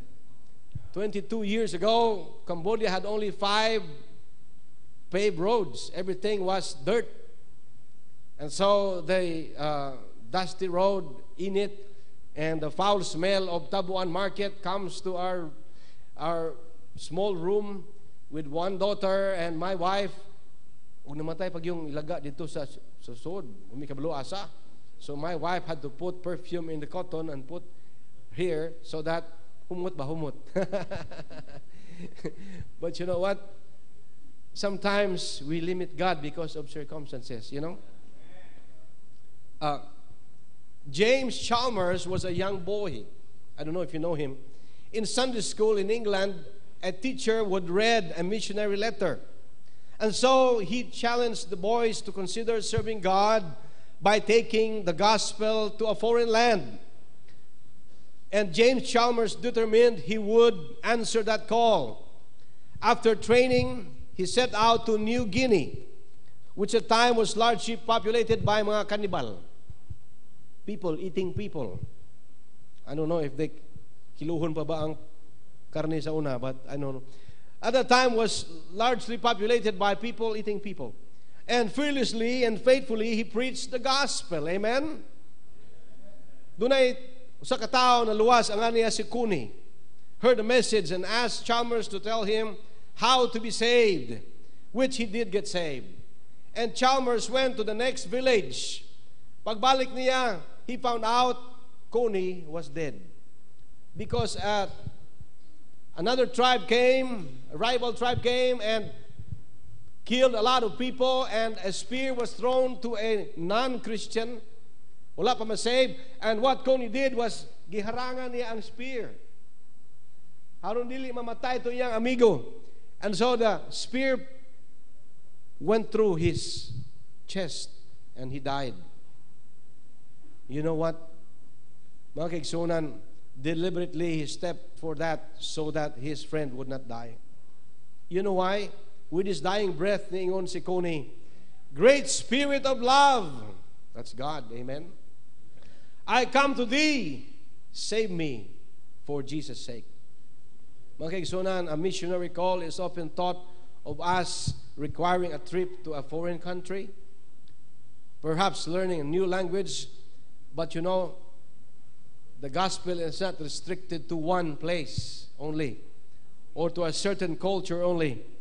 The need of the gospel is even right next door where you live. Diya sa imong barangay, dahil sa imong subdivision. Mga kaigsunan, they need us to reach out to them even if they don't know it. Mas laki ba, wala magyud kalibutan na hibaw. Kalibutan to aron kay sale sa SM. Amen. God is calling every one of us to be witnesses to those around us. God is calling everyone to be witnesses to those who are your relatives and family. We're all called to be missionaries. You will call us missionaries, but actually the real missionary is the church. The call was not given to me, but the call was given to Bible Baptist Church. The call was given to World in Need Baptist Church. You are the missionary. But because you cannot go to the far lands, we have deputized here, and you have supported us. And we go and we labor hand in hand. Apan magkaigsunan, kinahanglan, makita nato ang gitawag nato nga wisdom ni Paul nga iyang gi-forward ngadto sa mga taong wa pa kadungog o ngadto sa mga Kristohano na. And so, if you may want to title the message this morning, The Wisdom of Paul Forwarded, I have 3 points only here this morning. Number 1, the perspective of service. Perspective. Ang pagtanaw na to ba sa atong serbisyo sa Ginoo? Prior to the verses we just read, Paul received what is known as the Macedonian call. We have a song. We have heard the Macedonian call today, right? Send the light. He had a vision of a man in Macedonia pleading with Paul to come over, help us, come over, help us. And Paul answered the call along with Silas and Luke. They undertook the journey described in today's scripture passage. Atong gibasa ganiya. When Paul must have thought when he received such a powerful call to the mission work, only to arrive in a major city of Philippi nga walay synagogue. Walay Jewish synagogue. Kaya balo mo, mangita unta si Paul, haman tong tao, huwag mo diri, hamang lugar, huwag may simbahan.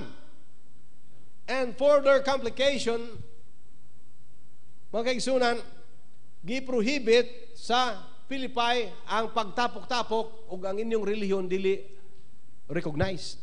Murag sa atong mga missionary adto sa mga kailang dapit nga restricted like Vietnam, Laos, or China. Pray for our missionary in China. Kay ang iyang mga contact gi-interrogate na. No, I cannot say the name kay live ta, live. So, you know who is the missionary in China. Mga kisunan, mao na nga nag-prayer meeting sila ngadto sa Suba. If there were no 10, 15 people to congregate Jewish, they cannot make a synagogue. And so Paul, having been trained as a Jew to be a leader among Jews, Paul would have been acquainted with the views of women. And Paul would have said, nganong mga babae may naa? Hamang mga laki. Where are the men? O ang mga magtutudlo, maingon sila sa Jewish, it is better that the words of the law be burned than be delivered to women. No? Maunay Jewish teaching and culture. Apan salamat kaigsunan, we are now under the grace of God. Amen? The fact that Paul was willing to speak with these women indicates he no longer had the view. Nagkikisulti siya sa mga babae dito. But the lack of a synagogue, no influence in the city, prohibition for a religion, the prayer meeting was done in the riverbanks. O mga kaigsunan, makaingon ta. So may revival mahimo anang nag-prayer meeting dito Dublin sa Suba oy. Pila ra man sila kabuok. Ha? Mo na atong pananaw, di ba? Can anything good come out of Nazareth? They ask. There was an organization ngadto sa Amerika katong Montana. Daghan kayong mga wolf. So, ang gobyerno ningon $5,000 ihatag o maka-capture mo og mga wolf, no? Alive. Kinadaghanan nga mga wolf makapture nimo. So dunay duha ka batanon, mga young people, si Sam ug si Jed. They decided to make good money. Mag-trap sila mga wolves, namutang sila mga trap ngadto sa forest. And they went to the woods. They searched the mountains, followed the tracks, mga footpath o mga butang silang mga daghang kay mga traps gyud. This went for several days. Wag gyud resulta. Wag gyud na trap nga wolf bisag usa. Bisag balahibo na lang sa wolf unta, wala gyud, no? And one night, natuog na sila, dunay campfire og ang kalayo sa campfire ni kagamay nga nagkagamay. Nakita sa usa si Sam, may daghang kayong mga mata. Nga nagpula, nag-reflect ang ikayo, balang sa mata. Daghan kayo, mga mata sa wolf. Their eyes were red in the last flickering light of the campfire with their teeth bared. Makita niyo mong ngipon sa wolf, makita nagputi na. Glowing in the moonlight and their backs poised to pounce with their legs behind, ready to jump in. Ingon si Sam, Jed, mata na diha. Wake up, because we're going to be rich. Ang pagtanaw niya, dili sila mamatay. Matrap to nilang mga wolf. Usaya atong pagtanaw sa circumstansya, negative. But we have to have the wisdom of God. We have to be always in the positive side. Hello? Daghan na kay negative ning kalibutan na.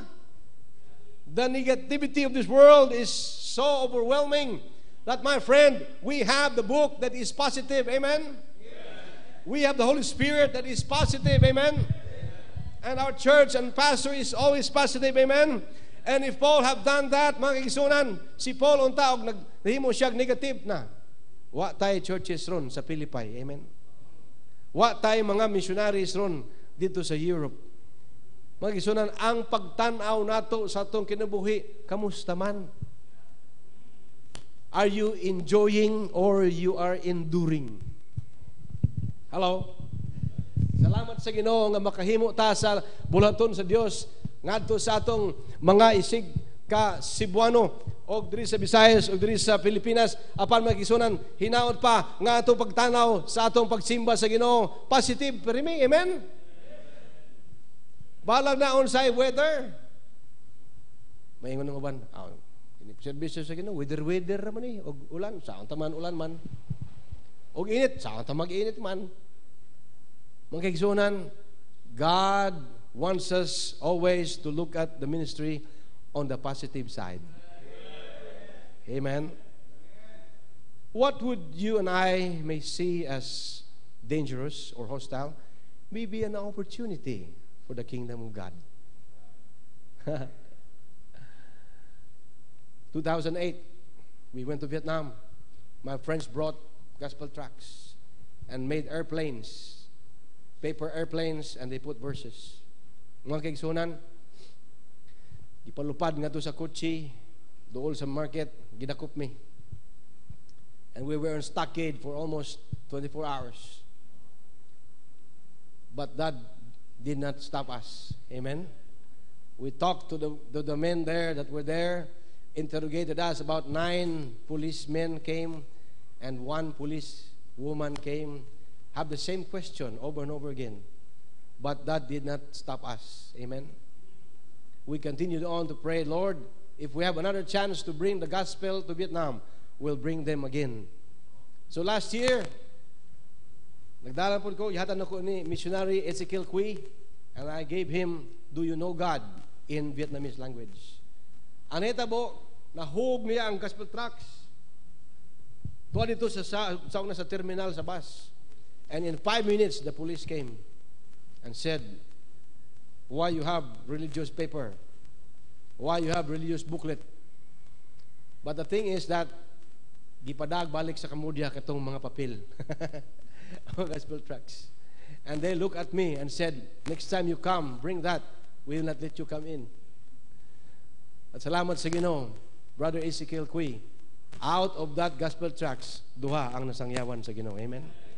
And a Vietnamese that lived in Cambodia for many, many years, came back to Vietnam, don't know any Vietnamese language, doon na pa siya nataguan di ay, o katoy gigamit pagtudlo ni atong tawhana. Amen? Usay may unta, nagkapuy-kapuy raman. Hello? Usay may unta, sayang mang investment, wa may return, wa may ganansya. Hello, ang ganansya sa ministry, wa biya din tuwa sa langit. Hello? If Paul had done that, he would have bailed out of Philippi, watch siya sa Philippi, but Paul understood that the service to God is always about faithfulness. Matutom? Matinumanon? Sama na sa Bisaya? Matinumanon? Faithfulness to God. We are result-oriented people. But God is not interested on the result. God is interested on your faithfulness. And that is wisdom. The reason why I want to bail out on bad situations because I do not see what is the profit. What is the profit here? But that is faulty theology. To God, He is the one who makes the profit. Amen? Oh, mamasol ka. Palit kag bangka, palit kag, saan nga na, bingwit, palit kag hook and sinker o mga paon. O niya, adto kag river o madto kas dagat, dako kag investment. O niya, ingon sa Ginoo, ayaw paaka na dong isda kay backslider ng Kristohanon, wagi mo paak diha. Amen? Puro ng Ginoo, usara may hook, pero tulong mo magpaak diha. Amen? God is the one who is the author of the results of our ministry, our business, our family life, our education, our work in the community. Such an approach says that God only does what is profitable. Dili man Ginoo business-oriented. No? That He cares only for the bottom line. While you're doing the ministry, God takes care of you. Amen? It also means that God is not limited. Amen? Kung magtanong sa result, God is limitado yung Ginoo. We talk about building and growing churches as if something that we can do. That is something only God can do. Amen? This is a manifestation what God has done here in Mandawi. Amen? How old is this church again? 18? Going 19. Going 19. How did they start? Start small in someone's house. Amen? And Pastor said to Pastor Ken, ikaw sa dito mag-Sunday school. And he has done the Sunday school until this church has grown. Amen? God wants a relationship with you. And if you're a visitor this morning, or even if you have been here a long time and you don't have a relationship with God, it's ironic. Alaot ka. Amen? Anugun. Nga wala tayo relasyon di idea sa Ginoo. And the only relationship you can have in this life, your perspective in life should be, do I have a relationship with God? Because not coming to church, being a religious or member of a sect or member of a church can bring you to a relationship with God. And the only relationship we have with God is to the Lord Jesus Christ. I remember Brother Wang said, we passed out gospel tracts and then ingon siya, kadahanang nanuom yung squal preot, kana ba nga papel, makailabata sa kanang ginoo nga si Kristo? Awin na siya, oh, makaila ka, makahibaw ka unsa. Ingon siya, karadahanang, nanuwa mo yung apapong madayte, ingon siya, kanang papel, magtudlo ba na nga atong i-hate ang atong ginikanan? Kudili. And then, he became interested. And then, went through the gospel plan of salvation to a gospel tract. At the end, limutan nito, ang gasa sa Ginoo mao ang kaluwasan. Kaya ang kaluwasan, dili man nato mahimo. Gihimo naman ni Kristo. Wala naman tayo madungag. Anya ako siya giinan, walay laing nagpakamatay sa imong sala si Kristo. O walay laing Dios nga nabuhig balik si Kristo lamang. O walay laing Dios nga gikan sa langit nahimong tao si Kristo lamang. O walay laing Dios nga nahimong tao nga namatay dito sa Kalbaryo, nabuhi siya after 3 days. O nag-andam sa imong mansion ngadto sa langit. Si Kristo lamang. Nagunaw na siya.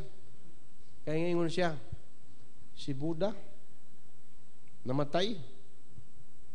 Pero tao man si Buddha, gihimo na mong Diyos. Unya si Buddha namatay, hantud doon, gisimbam nila ang iyang bukog. Simba niya iyang buhok. Simba nila iyang kuko. Nya wag yo'y kasiguruhan sa atong kinabuhi. But he didn't get saved through the gospel tract that day. After the next Saturday, adto me, kuig na ko mga bata og serious may gipirmahan na niyang luyo. Yun siya, ugma, pwede ba ko musimba? Ko, oo, siya. Nga naman, musimba ka ugma. Siya kay, na naman ko'y relasyon sa Ginoo. Ingon mo di ang Bible. But as many as receive Him, to them gave He power to become the Son of God. You may be a lady, you can become a child of God. Mga kaigsunan, may yung kakinsa man ko, am I the right person for God? Mga kaigsunan, God has planted you here in the Philippines, and God has planted the Cambodian people where they are in Cambodia. And we ask a question, why? Ngano wa man ko sa Amerika? Nga bugnaw man ta dito. Ngano wa man ko Australia? Nga winter man ta dito. Nindot unta. Ngano naaman ko diri sa Pilipinas nagantos? We have a wrong perspective of life.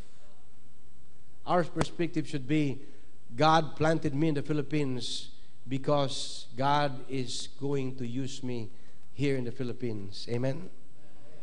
Okay, so nan kinahanglan ang atong pagtanaw sa atong kinabuhi sakto. And that is God's wisdom that He gave to Paul. Gitanaw niya ang kinabuhi, nindot ang pagtanaw din diha. Ikaduha mga igsunan. I'm sorry. My throat is nausab mo ni akong diet man god son. Akong sa ni akong throat. The Macedonian call was not about huge numbers. There was only one convert when he arrived there, and that is Lydia, a woman named Lydia. So makita nato the second point is the pattern of service. Masa may gihimo ba nga formula? Kana mga kinsa may manahidig sa nina? Manahi mo? Wala sastre din eh. Narabadagan ako ipa putlan ba? O pa usab kay mo magnausab. If you are an engineer, there's a pattern for building, right? Hello? If you're a doctor or nurse, there's always a formula, a pattern how to take care of the sick. But you know what? The pattern here for the ministry is not what you thought it is. Nothing starts big. Everything starts small. Amen? Everything great started very little. Lola Somniang, the grandmother of Nita, tried to win her to the Lord. She said, di naman ko yun mausab.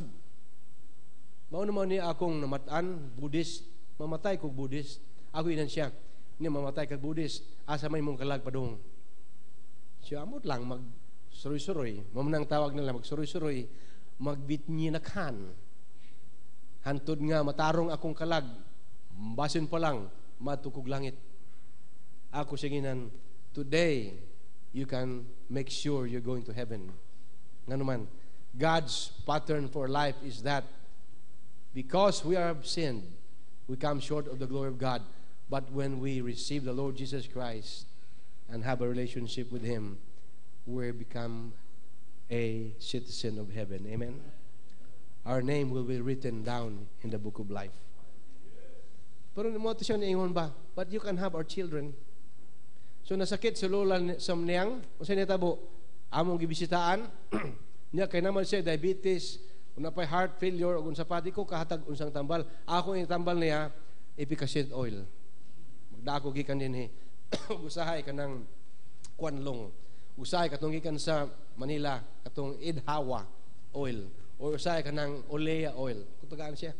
Ako siya ginan, kay bulo ba ka ang oil is a symbol of the Spirit of God. Diyan na mo yung ginahinay o nagidawat na niyang Ginoo. Amen? Muna sa siya niingon nga, dadaang mga bata. That's why we have started the school in Kampong Cham. But you know what? Tanaw ta sa atong chapter today, chapter 16 of Book of Acts. We know very little, about Lydia, a woman of northwest Turkey, of Thyatira. Nindot kay siya maghimo siyang business. Crafts Men Guild, membro siya diya. Guild of knowing how to produce expensive textile. Kanang purple dahil ikuha na sa mga snail bitaw, snail. O saan na siya sa Bisaya gani? Ha? Basta snail. Suso. Dili, dako ka dagko ba? Ang mukhaon og kwan. Dahon sa saging. Dahon sa, ha? Basta snail. But Lydia was a member of a society nga tig-produce og mga textile. And not only a textile, but purple dye. Very high. Oh, purple pag yun, oh. Oh, marag purple atong kwan po, no? A seller of a rare, expensive purple dye, Lydia must have enough wealth to buy into that franchise. And we learn in this chapter that while born and reared to believe in the gods and the goddesses of Thyatira, where you can see the Parthenon or the Pantheon, Lydia did not worship the Pantheon gods venerated in that Thyatira city. Instead, she became a God-fearer. Amen? She had already a major step away from religious upbringing and had investigated Jewish claims that there is only one God. Amen? For there is only one God and one mediator between God and man, the man Christ Jesus. Dili mediatrix nga si Maria. Amen? Hello? So Lydia at Philippi's riverside with a group of women who had come together there to pray was there to listen to Paul. Since she was a Gentile, her exposure to traditional synagogue would have been severely limited. Kay babae man siya. But there at the riverbank, she found a place where she belongs. Inumdum ko sa una ang GMA sa TV bitaw. GMA, where you belong. Dili man na siya, ano siya? Kapamilya ba na? Kapuso. So ron. Kapuso ron sa una, where you belong mo na. Makikisunan, we as God's creation, the special creation of God, men created in His own image, we belong to heaven. We don't belong in this world. We don't belong in this sinful and crooked world. We belong to God's abode up in glory in His kingdom there. Hinaot pa, karon buntag, mag-decide ka, wa pa kamaluwas, that you will belong to God and He belongs to you. And here in Mandawi, this is your church. This is where you belong. Ay mo ambak-ambak o dunay mo adto sa inyong trabaho, mag-Bible study unsa diha, mo ambak mo dito kay mas nindo to da. It's greener pasture. Amen. Hello. This is where you belong. Some people don't feel comfortable to go to a traditional church, but in the sad ways they go, and we must go there where they are. That's why doon mo yung mga outreach. Asan sa Tipulo? Opaw? Daghang mga outreach. Amen? We have evangelistic efforts and bless and feeding and all these things. We do this. Why? Adto na itong mga tao. And that is the pattern of God. The Lord Jesus Christ left heaven so that He would come here and be with us. That's why we send out missionaries and preachers into the places around the Philippines and around the world. Why? Because that is the pattern of God. It was there, and Paul and Silas met Lydia and talked with her about Jesus. And there she became the first convert of Christianity in the place called Macedonia. Today it's called Greece. Convinced of the truth of the Christian gospel, believing that it was for everyone, she bore witness of her entire household with her. Ang tibok pamilya ni Lydia naluwas. They were all baptized. Ug basahon nimo diha sa Bible, amen? Ha? Tanawa, balik kag basa. 13, verse 13, chapter 16, verse 13, Acts. And on the Sabbath we went out of the city by riverside where prayer was wont to be made.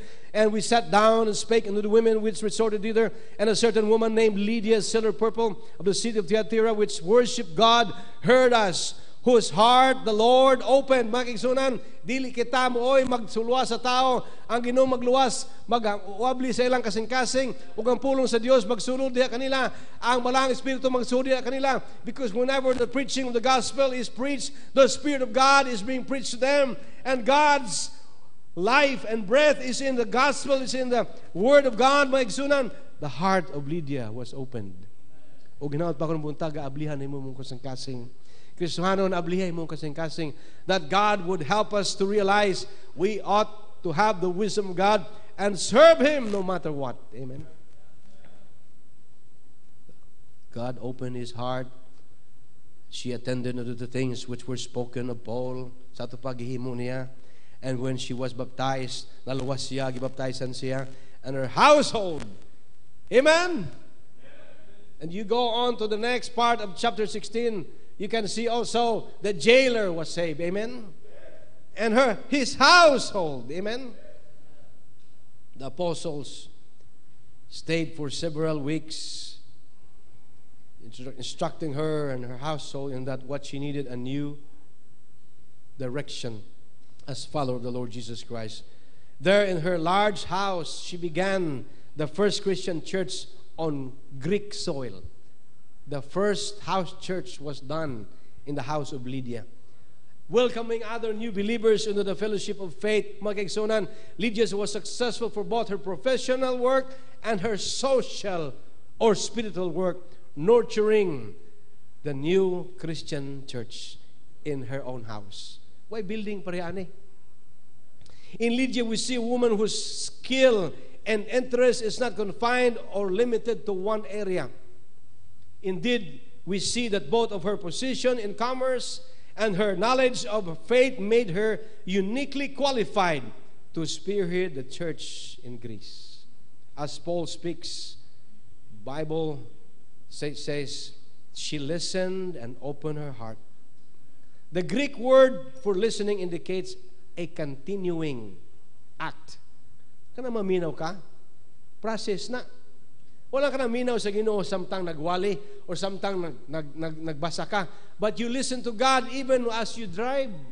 I told my boys this morning, stop talking and listen to God while we drive to Mandawi. You know why? Because God can talk to us even as we see a sign, billboard. God can talk to us. God can talk to us while we see the fruits, mangoes, diha doon sa may banilad ba na diha. But in other words, Lydia had been listening to those at the riverbank, growing in her devotion to God, but that day Paul led her a little bit further down the road of intellectuality, understanding God was and God how Jesus came down to die for her. Amen? Some people come to know Christ as their Savior at once, but Lydia did not come to know Christ at once. Hinay, diha siya nakaila diha kang Kristo. Amen? She would come to the riverside. She would come to the riverside every Sabbath until Paul came and she got saved. I remember Weng's wife, Sok Lotset. Sok Lotset. So we call her Lot.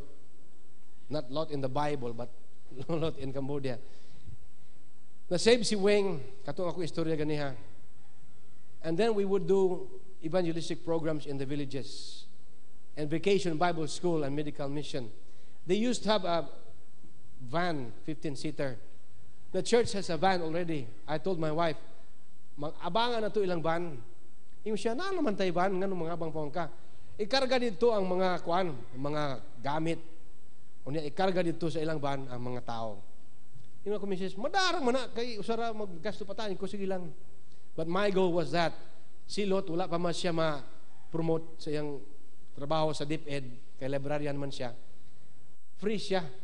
So we would go, she would come. And whenever the gospel is preached, she can hear it. That was my goal.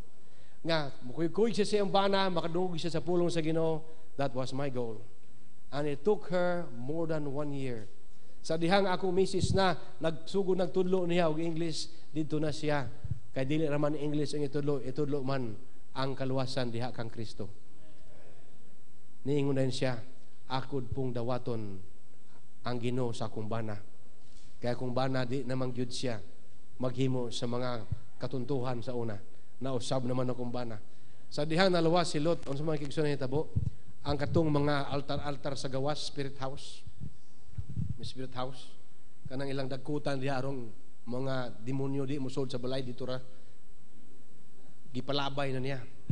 O katong altar sud sa balay para po to sa mga bodyguard nga mga demonyo dito, iya pong ipalabay dito. Amen. Na sila security guard sa gawas na pay bodyguard sa sud. Gipalabay no to tanan ngano ingon siya. I am now a son of Jesus Christ, a daughter of Jesus Christ. Jesus Christ protects me now. Ipaputol na niya katong mga pulaw nga mga nang hilo dili ay kanang ganing kwan thread higot kay madto kag temple madto kag feast na sila red and that ibutang diha sa imong kamot for protection dili na ito haron mahukiktan ka sa yawa sa demonyo ipaputol niya tanan o katong ilang habak paputol na po niya kay ingon siya I am now protected by the true and the living God. Amen. The pattern was slowly, the Bible seeped into her kanang baga, gahi nga kasing-kasing sa ngadto-ngadto ang pulong sa Ginoo ni sunop gyud sa iyang kasing-kasing. That is God's pattern. There are people who get saved at once, boom, kadungog, luwas dayon. But the people slowly, and then when the time of ripe season has come, they be saved instantly. Once you're saved, you're saved. Amen? Dili man ka hinay-hinay ma-save. Ang pasabot ana diha, hinay-hinay ang pagpahibalo sa Ginoo sa imuha. And when you realize you need a Savior, God saves you instantly. Amen? Mga kigsunan, pare ana naghimo kag ligo ba? Ligo. Himo kag ligo. Kung anak sa una, nanagin na siya ligo, gihatag siyang lula. Ang ligo niya, nawagtang man itong usa ka ligo nga pis. Mahumanan ta to. Niya mo importante katong nawagtang. Huwag yun matiwas ang iyang ligo nga kanang auto. Makigsunan ang Ginoo mo ay atong the final piece of the puzzle sa atong kinabuhi. Ugwa siya sa atong kinabuhi, di ta maluwas. Ugwa siya sa atong pagtanaw ning kinabuhi sa pagserbisyo niya. Wa gyud. Why nada atong magserbisyo niya? And God is the pattern of our ministry. The Lord Jesus Christ started in the place where so low. Asad gani? Ngadto sa mga mananap. He was born there in the stable. He wasn't born in the hospital. He wasn't born there in the palace. The King of Kings and Lord of Lords was born in a manger, mga kigsunan. That's the pattern. We start from small. And God wants us to realize, mga kigsunan, God can use a lady in Thyatira. And mga kigsunan, she was taking the next step on her spiritual journey, Miss Lydia, and was trusting Christ as Savior. How exciting that Lydia, the first European convert in Christianity, for a fact, siya'y gisugdan ngadto sa Europe. Amen? Mga kigsunan, she opened her home, give her business, and God has blessed so far. To bring someone in your home is to upset your order and ways in the house. Kasulay na mo dawat o bisita sa balay, ana matog, ana mangaon, ana maligo, ana tanan, ana manglaba. Hello? Mausap ba yung dagan sa balay? And to some, that's uncomfortable. But to Lydia, to her, she counted it as a blessing. Amen? For every person you are hospitable to, disorder increases in the home. Lydia has the ability to be hospitable. Because of the size of her home, she has the desire. She urges them to strongly But she, so ingon niya, tanaw dito, balik ta sa verse number 15. If you have judged me to be faithful to the Lord, come into my house and abide there. And she constrained us. Gipugos sila. Amen? I remember my mother would always welcome Dr. Gisalva, Pastor Ralph Baladhay, Pastor Siciliano, Pastor Ruben Lumagbas Sr. They come. They sleep in our bed. They sleep in our house. And we boys go out there in the living room. We sleep there, or we sleep in our aunt's house. But you know what? What you sow, you reap. Amen? We go out and go to the churches now. We experience the same thing. And we pray in those beds because our pastors have prayed in those beds. That made us to realize, if my parents did not ask those pastors to sleep in our house and sleep in our bed, I don't know where I am today. Me, my two brothers became pastors for the Lord's ministry. Why? Because being hospitable brings about many blessings. Mga kaigsunan, number 3, muna ta, kay gutom na, amen? First one, say the first point, gani, Brad? Perspective, ang pagtanaw. Ikadua, ang pattern. Ikatulo. Wala mo ito, ikatulo niya. Nangaon mi sa Davao last week ba? This is my second time to preach this message. O niya, butangan ang salad, gibutangan og cream. Hindi man ko butang cream sa salad kay di mo na pwede, ingon ako misis. Pwede man ta na, ingon man siya, di ko na pwede. Ingon, hindi pwede. So, pangutanang, so man nga cream, yung siya, all purpose na, sir. To ana akong third point. The purpose. The purpose of service. Amen? God's wisdom brings it to Paul to serve God, and every service of God has a purpose. Doon nagituyo yung Ginoo. Look at verse 40. Ambak ta. Acts 16 verse 40. O sa may tuyo sa Ginoo, anong babae may gisugdan niya? Siya bagud usa. Salamat sa Ginoo, gi-imbitar niya silang Paul dito, ug Silas ug Luke na luwas iyang pamilya. But verse 40, ambak ta. Dito may istorya ng the jailer. But ano sa verse 40? Last verse of chapter 16. Basadongan, ready, go. And they went out of the prison and entered into the house of Lydia. And when they had seen the brethren, they comforted them and departed. Kinsay na priso? This is not an ordinary time. Paul and Silas was in prison. Amen? Dito sila, naluwas ang jailer. O karon, nibalik sila kang Lydia. They ended up in their house again. The brethren there means the brothers, the people, the family. And I really think the ministry they received in verse 15 by staying at Lydia's house was a surprise blessing. Yung sila, kapuya atong presuhanoy, baho, init, way klarong kaon, wa ta kapanglaba, adutang Lydia. Nindot dito yung lugar, makapanglaba ta, makaligo ta, pakanuon pa ta. Amen? And Paul and the crowd left Lydia. They cast out the demon, arrested there for being so, preaching. God sends an earthquake, releases them from prison. They used of the Lord to convert the jailer and his family, and they reappeared before the government to exercise the rights of a Roman citizen, and it was a busy day for them. But when they left Philippi, they have talked about how many nice, comfortable time with Lydia. But you know what? Magkigsunan, ato una-unaon. Kana bitang word nga, balik ta sa word nga, hospitality. Comes from the word hospital. Araw sa mga hospital. Ha? Ayo ka. Makomportable ka. Ano sakit ang mong ulo? Maadto kag hospital. Putangan kag ice cup, tagaan kag para paracetamol ba na? No? But you know what?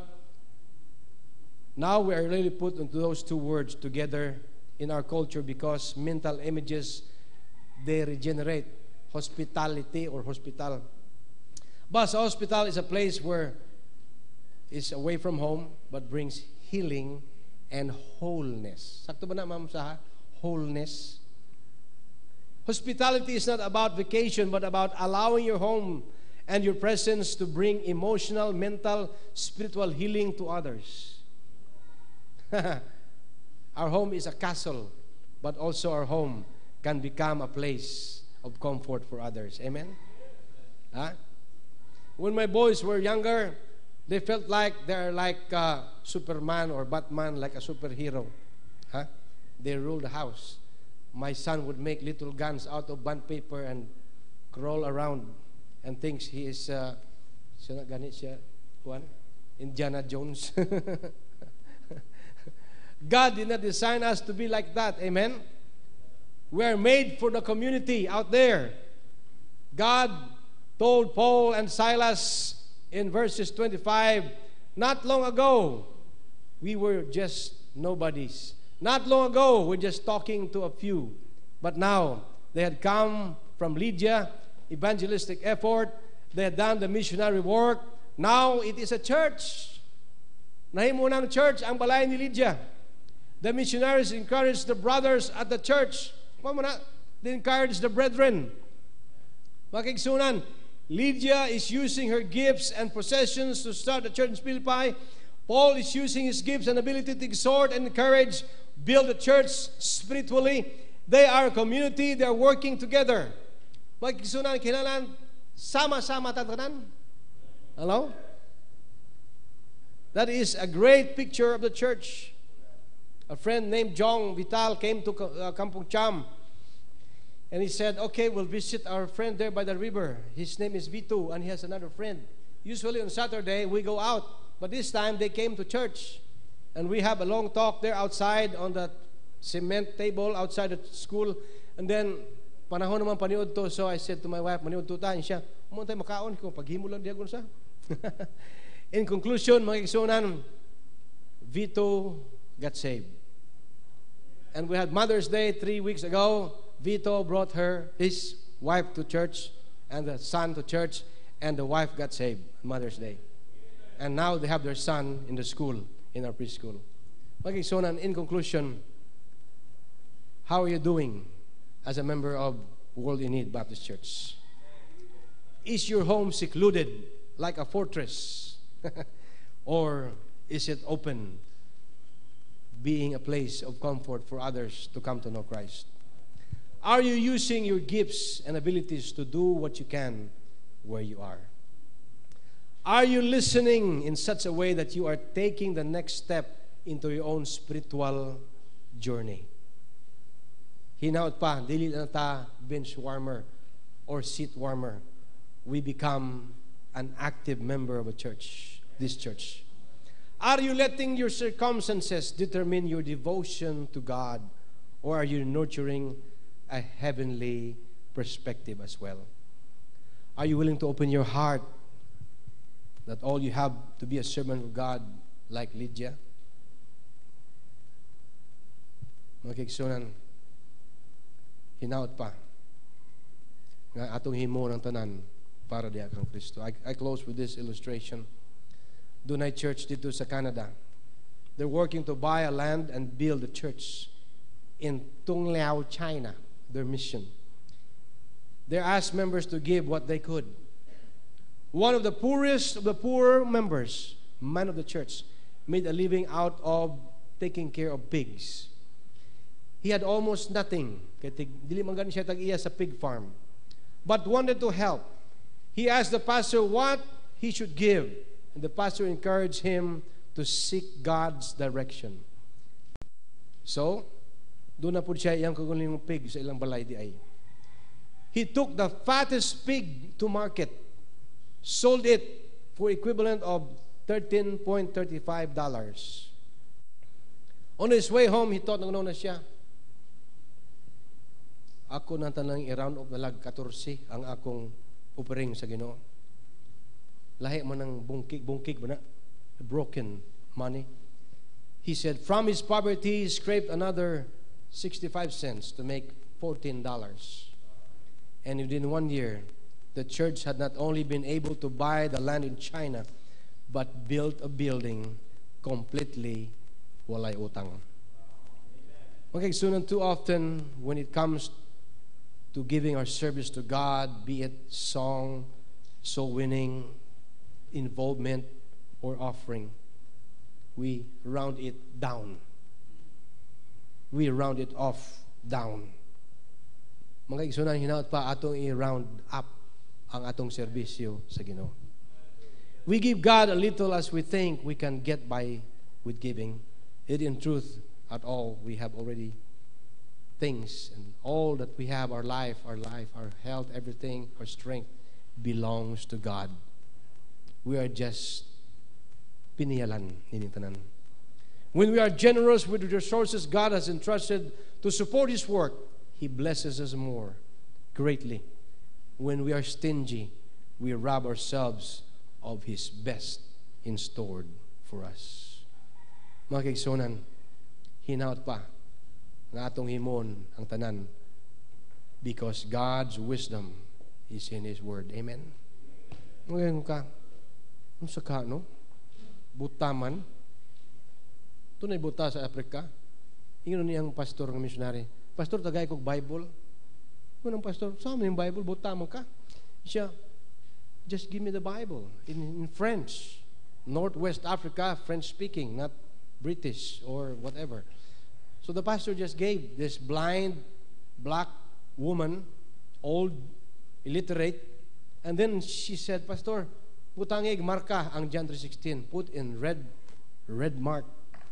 So gisundan sa pastor ang buta. Kada hapon ang buta ni adto sa Boys High School, exclusive for French-speaking teachers. Inigawa sa alas 4 musinggit ang tiguang dito. Gunit siya sa Bible, nakabutang sa John 3:16 ang iyang marker. Who can read French? Who can read French? Mga batang lalaki, muduol niya, Boys High School man, muduol niya, I can read French. O iyang paklion dito, John 3:16, iyang inon, basaha, nai-read diha. Basaha. Inigbasa, pangutanon na niya, do you understand what you read? May ng bata, wa mi kasabot. Og iya din sang yawan, kay gigog mo sa Dios ang kalibutan. For God so loved the world that He gave us His only begotten Son. And mga kaigsunan, over a span of 2 years, 200 boys accepted Christ as Savior. And after 10 years, 24 of those boys became pastors in Northwest Africa. God has a plan. His plan is in the book of wisdom. Our perspective should be God's way. Our pattern should be God's way. And our purpose should be God's will. Lord, thank you for this morning. Been a long morning, but Lord, I pray that your Spirit will be with us. Use your word, that we would not only react, but respond to your word. Holy Spirit, now, speak to us. We glorify you and trust you in what you're going to do in our midst. Samtang nadukoy mong ulupiyo yung mata, hinaot pa Kristohanon, nag-ampo kita. Kung doon naman ganit din, hiwa ka kasiguro sa yanong plano sa Ginoo, sa kaluwasan, hinaot pa karumbuntaga mo yung ka, Lord. Sir, Pastor, Missionary, akong dawaton si Kristo. Akong dawaton si Kristo, akong manluwas. Ado na ba? Itasin mong tuong kamot, ay ampo. Ay ampo tika. Do na ba? Dili ko sigurado sa akong ugma. Ug mamatay ko, akibalo akong kalagad sa padong hinaot pa, karumbuntag mo yung kagusto na ako. Si Kristo, may mo akong personal manluwas. Do na ba? Do na ba? Will not take long for you. But if there's anyone, please raise your hand. I'll pray for you. Do na ba? Christian, the challenge is for you this morning. Kamusta man ang atong pagserbisyo sa Ginoo? Are we looking at it the right perspective? Are we doing it according to the pattern of God? Do we have the right purpose for service? Okay, I like Paul and Lydia, what they have done for God. Bisag gamay na lang unta ako mahimo, like Paul and Lydia. Missionary, please pray for me. I want my service to God, the right perspective, the right pattern, and follow God's purpose in life. Do na ba? Raise your hand. I'll pray for you. Do na ba? Amen. Do na pa ilain? Anyone else? You want the wisdom of Paul forwarded to your life as well. Anybody else? I'll pray now. Lord, thank you. Holy Spirit, God, continue to search our hearts, convict us. And while your people have raised their hands, I pray, Lord, that even those that have kept their hand down, but their hearts are open for you, may you open their hearts wider and receive this blessing from you this morning, Lord. Allow us to come to you so that we could put action to our faith. I claim the power of the Holy Spirit, the blood of Christ, that would cleanse us from all sin. And I claim now that your people might come to you, draw near to you in this very hour. Why don't we come to God this morning here in the altar and say, Lord, use me more. Lord, rearrange my life. Please come to the front. Anyone, please come. Put action to your faith. Knowledge is knowledge if we don't act on it. You act on knowledge, that's wisdom. Moving forward in the wisdom of God is putting the Word of God in our hearts and minds into action. Come to God this morning. You're not coming because of the preacher. You're not coming because of our pastor. We're coming because of God has spoken to you. Ayaw pagaya mo kasing-kasing. Victory in Jesus is very, very near. It's the distance from your knee to the floor. It's just 1.5 feet, mga kaigsunan. Mapaghay kasi mong kasing-kasing, you are limiting the power of God in your life. Set it free. Set it free. Oh, that song. A new song was born when I found Jesus. And there's another new song is born when you serve God faithfully. Songs were written about Christians in Cebu City who had been faithful to Him, not only in this generation, but in the generation to come. Lord, your people have come here. You know their need, you know their hearts, you know their desires. We want to worship you, Lord, because we love you. We want to thank you, dear Lord, because you have first loved us and we love you, Lord. May you bless us, Lord.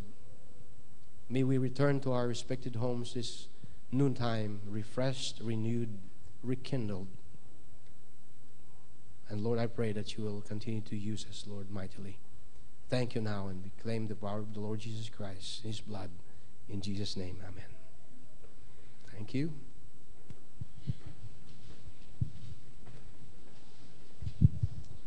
Amen. Amen. Are we blessed?